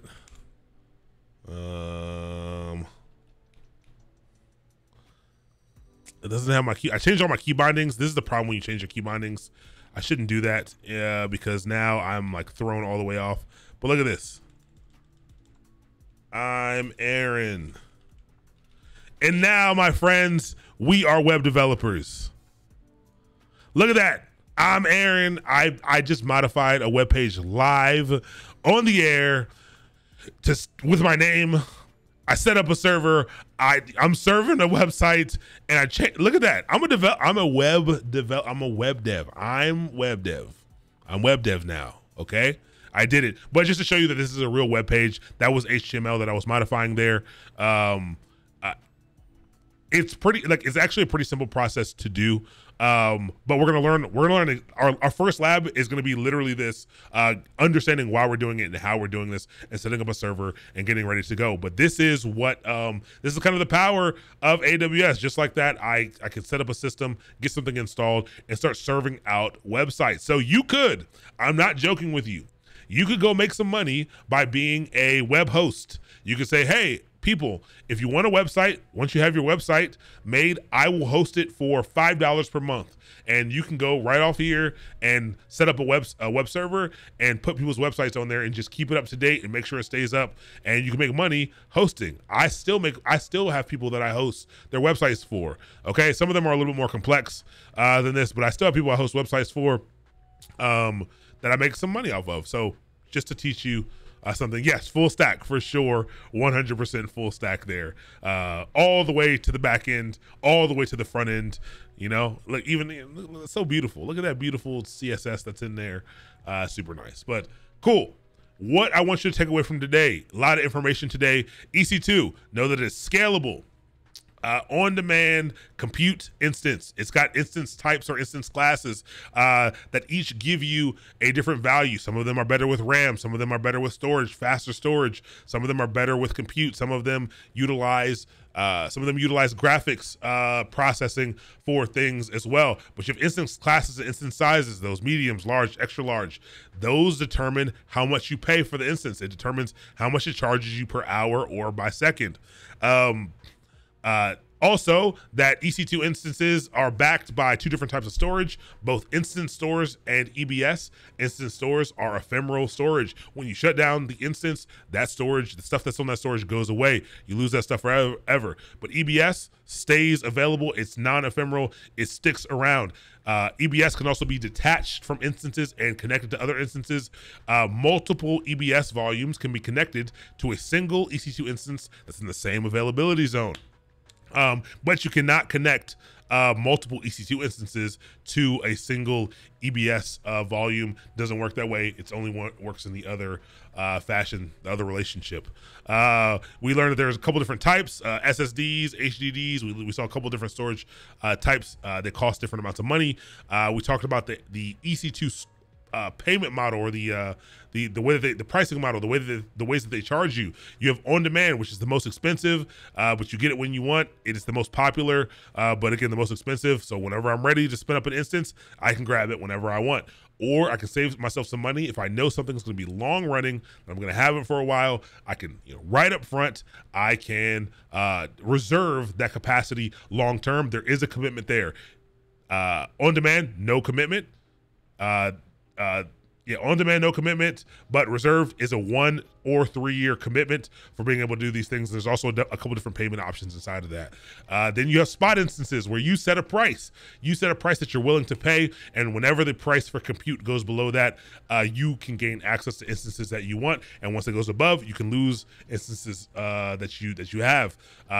Those aren't guaranteed, but it can be a cheap way to get some compute done, to get some workloads completed for a pretty low price. It's another way to help you manage your cost. Then there are dedicated instances as well, where there are no other tenants on that virtualized space. It's just you on that system, and so that's pretty darn expensive. Know that the only way that you can log in, or the not only way, but the main way to natively log in to your EC2 instance is not with password auth. You need SSH keys. SSH key pairs are the way that you log in by default. And so you're gonna need to figure out how to use those. I have some more instructions that I've included for using those. So go through the material that I've added in the Google Classroom. It'll help you understand that a little bit better. It's okay if you were lost for most of this class and you didn't get logged in. There's some stuff in there that should help you get logged in, and we will practice getting logged in some more. Other than that, also know that EBS has snapshots. Remember, those snapshots allow you to take quick backups, easy backups, and you can restore from those snapshots. They're point in time backups, and that they are incremental, so it's not cumulative. If you take 3 snapshots of a 20 gig image, it's not 60 gigs of storage that you're paying for. You're only paying for the differences in between them storage wise. So it's take as many snapshots as you would like. Take as many snapshots as you would like, as you need, not like as you need, so that you don't have to pay for anything. Yeah, go through the slides. There's a bunch of extra information in the slides because I wanted to cover a little bit more, but I'll get that stuff squeezed in to the labs, no problem. But you can go ahead and try some of this stuff yourself. If you're unfamiliar with Linux, or some basic Linux commands, when we're doing the EC2 lab, we'll be doing a lot of this stuff. I highly recommend that you either go back and watch watch last Thursday's Thursday class, or watch yesterday's. If you watch yesterday's coding course, we spent some time learning basic Linux commands. So watch yesterday's coding course, and that'll get you up to speed on a lot of these basic Linux commands so that you can get around your EC2 instance, and it'll make next class much, much easier for you if you spend some time watching that. Yes, Beverend, sudo service Nginx start. Thank you so much, Unknown, for passing that along. Is Nginx used in cloud by default? No. So there are a number of web servers. Nginx is probably not even the most used. Apache is probably the most used web server out there. It's pretty dope. There are a couple options. Nginx is really good for the type of computing that we do now with microservices and all this proxying and stuff. It's really good for that. So people are using it a lot more. So it's become pretty darn large. But it's not by default. You will run into Apache as well, and they're good for different things. Apache is really good for dynamic stuff. Things like WordPress and stuff work better with Apache, and most of the internet is run off of WordPress, so you can't really get around it. And Nginx is blazingly fast for like static stuff and proxying and things like that. For hosting a personal website, do you prefer AWS compared to other providers? Okay, great question about personal sites. I do prefer, there are free options for being able to run your site. I do prefer, we're going to learn about S3 in 2 weeks. I prefer to run my personal sites if I can build it in a way that it's static. I prefer to run them off of S3 because it's almost no money to do so. It's basically free. That's my preference. There are a bunch of options to run your website for free. GitHub Pages is probably one of your better options. And so, you know, I'm pretty well versed in AWS, so it's easy for me to do something like that. But if you're not, I think dealing with another provider like GitHub Pages might be the answer for personal websites so that you don't have the overhead of managing these things. So web servers are required to run applications, kinda, but yes, they are required to run applications. You need a system that's going to do the processing. There's put an asterisk by that, but yes, a web server is needed to run an application. Nginx is much more lean compared to Apache. Yep, and has slightly more simple config syntax. I agree. I think it's simpler to configure. Netlify is free. Yes, Netlify is dope. I like Netlify. Also, Cloudflare Pages. I haven't used Cloudflare Pages, but Cloudflare is dope as well. So lots of different options out there on that. All right, so as you can see, lots of information. I've included some documentation in the classroom about a few different things. Go through it, formulate some questions. Feel free to ask whatever questions you would like as time goes on. Make sure you get the answers to the things that are confusing to you. Again, we're diving right into labs with this next week, so like you'll get more hands-on with this service. It's not the last time you'll see this service. Yes, there's a lot of information in it. It's okay. Pick up what you can. Pick up, you know, every day you're attempting to get better is great. Even if you just learn one little piece today, that's progress. Progress is all that matters. Progress is all that matters. Doesn't matter how slow the progress is. Progress is all that matters. Some days you'll be a whiz and you'll understand everything. Some days will be terrible because I'll be tired and I won't teach things well, or I'll say things in a weird way, or me and you might just not be vibing that day and you won't pick up everything. Keep going. Keep going, pick up what you can, rewatch, go listen to someone else talk about EC2, go Google and go to YouTube and hear someone else talk about it. Or if you got a little bit of money, I highly recommend picking up A Cloud Guru, an A Cloud Guru account, super dope site. And you know, supplementing or going there full time. It doesn't matter to me. I just want you to be able to learn this stuff. Find what works for you. Find what works for you. I highly recommend, like, if you want to do cloud stuff, like I have a membership to this because they do like weekly updates on all the new stuff, and I used to use that all the time. I used to, like, every week I would just sign in and watch all the new stuff. It was all in one place. worth every penny. And it's like I pay like 200 some or 300 some dollars a year, but you can get it for cheaper than that, I think. And it's, you know, it's pretty dope. But I hope you learned something today. If you're, like I said, next week in this course, we'll still be on EC2 purely, but we'll be doing some EC2 labs all class. And so I'll leave you with a lot after that to kind of work on your own. You'll actually have homework after next class. After we do the labs, you'll have some homework to do some things yourself, which should be helpful, and not just material to go over, some real things to do. If you're interested in Linux, on Thursday, we're back to Waddle. We're talking about this is our DevOps anthology course, and we'll be doing users and groups and permissions and like file operations and stuff. So come on through if you want to learn that stuff on Thursday. And then Monday of next week, we are back again with Camp Code. We'll be learning. We're actually gonna be writing Go now. Finally, we spent time yesterday learning about the command line so that you all knew how to run some stuff, and we'll actually be writing our first real Go stuff. We'll be learning all about strings and displaying output on Monday. So come on through for that if you want to learn a little bit of Go. But that's it. That's it for today. I need to get out of here and go relax. Yes, A Cloud Guru was purchased by Pluralsight. But let's see who's online.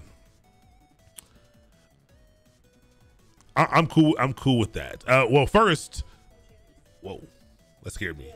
First, who did A Cloud Guru buy? They bought Linux Academy. So A Cloud Guru bought Linux Academy. Yeah, and then we're purchased by Pluralsight. It was dope. Yes, you should stop the instance. Good job. Thank you. Yes, actually, we don't need this instance. So you can either stop it or you can terminate it. If you want to mess around with it, feel free to not delete it. But the way that you stop it, very, very easy. Thank you so much, Beverend. All you got to do, very, very easy. Right click. So go to your EC2 instance dashboard. So go to your service, EC2, find your instance, go to instances, find it, right click it, and stop it. That's all you got to do. We didn't add a bunch of stuff to it, so we get 30 gigs for free. So you're not gonna have to pay anything storage wise, but simply go through and stop it and make sure it stops. So every so often you're gonna have to click this refresh button because it's gonna take a little while to stop. And once it's stopped, it'll be off of there, and you can see here it says stopped. So yes, make sure you go in and stop it. I need to add that as an alarm to, hey, turn off what we did. Save yourself some of those free hours so that you can spin up more and more instances and try more and more things. Perfect, Julian. Awesome. Who are we going to head over and raid on this good evening? Let's see if we can find somebody new. Let's see. 6 days left. Mayan Wolf, destructor function. I mean, we can write a destructor function for Lambda once we get to the Lambda section.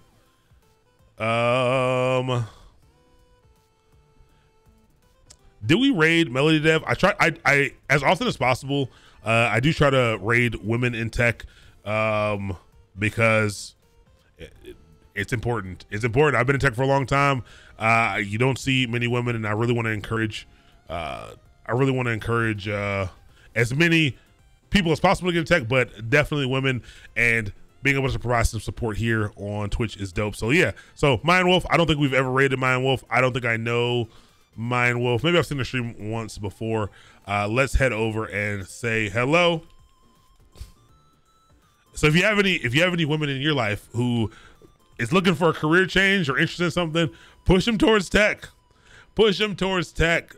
Seriously, like as we build products, like you guys will be like, when you really think about it and when you really see tech in action, like it means a lot. Like tech really affects our lives. It like really affects our lives. And as many people that can be a part of it as possible is actually super important. Different perspectives, all that is actually, it's genuinely important. So push as many people as you can. If you know any women in your life who want to learn tech, push them into it. Get them into it for sure. Did I spell this right? All right, peace out, everybody. I'll see you on Thursday if you want to come through. Otherwise, you know, I'll see you when I see you. We're going to be out of here in 10, 9, 8, 7, 6, 5, 4, 3, 2, 1. Have a great night.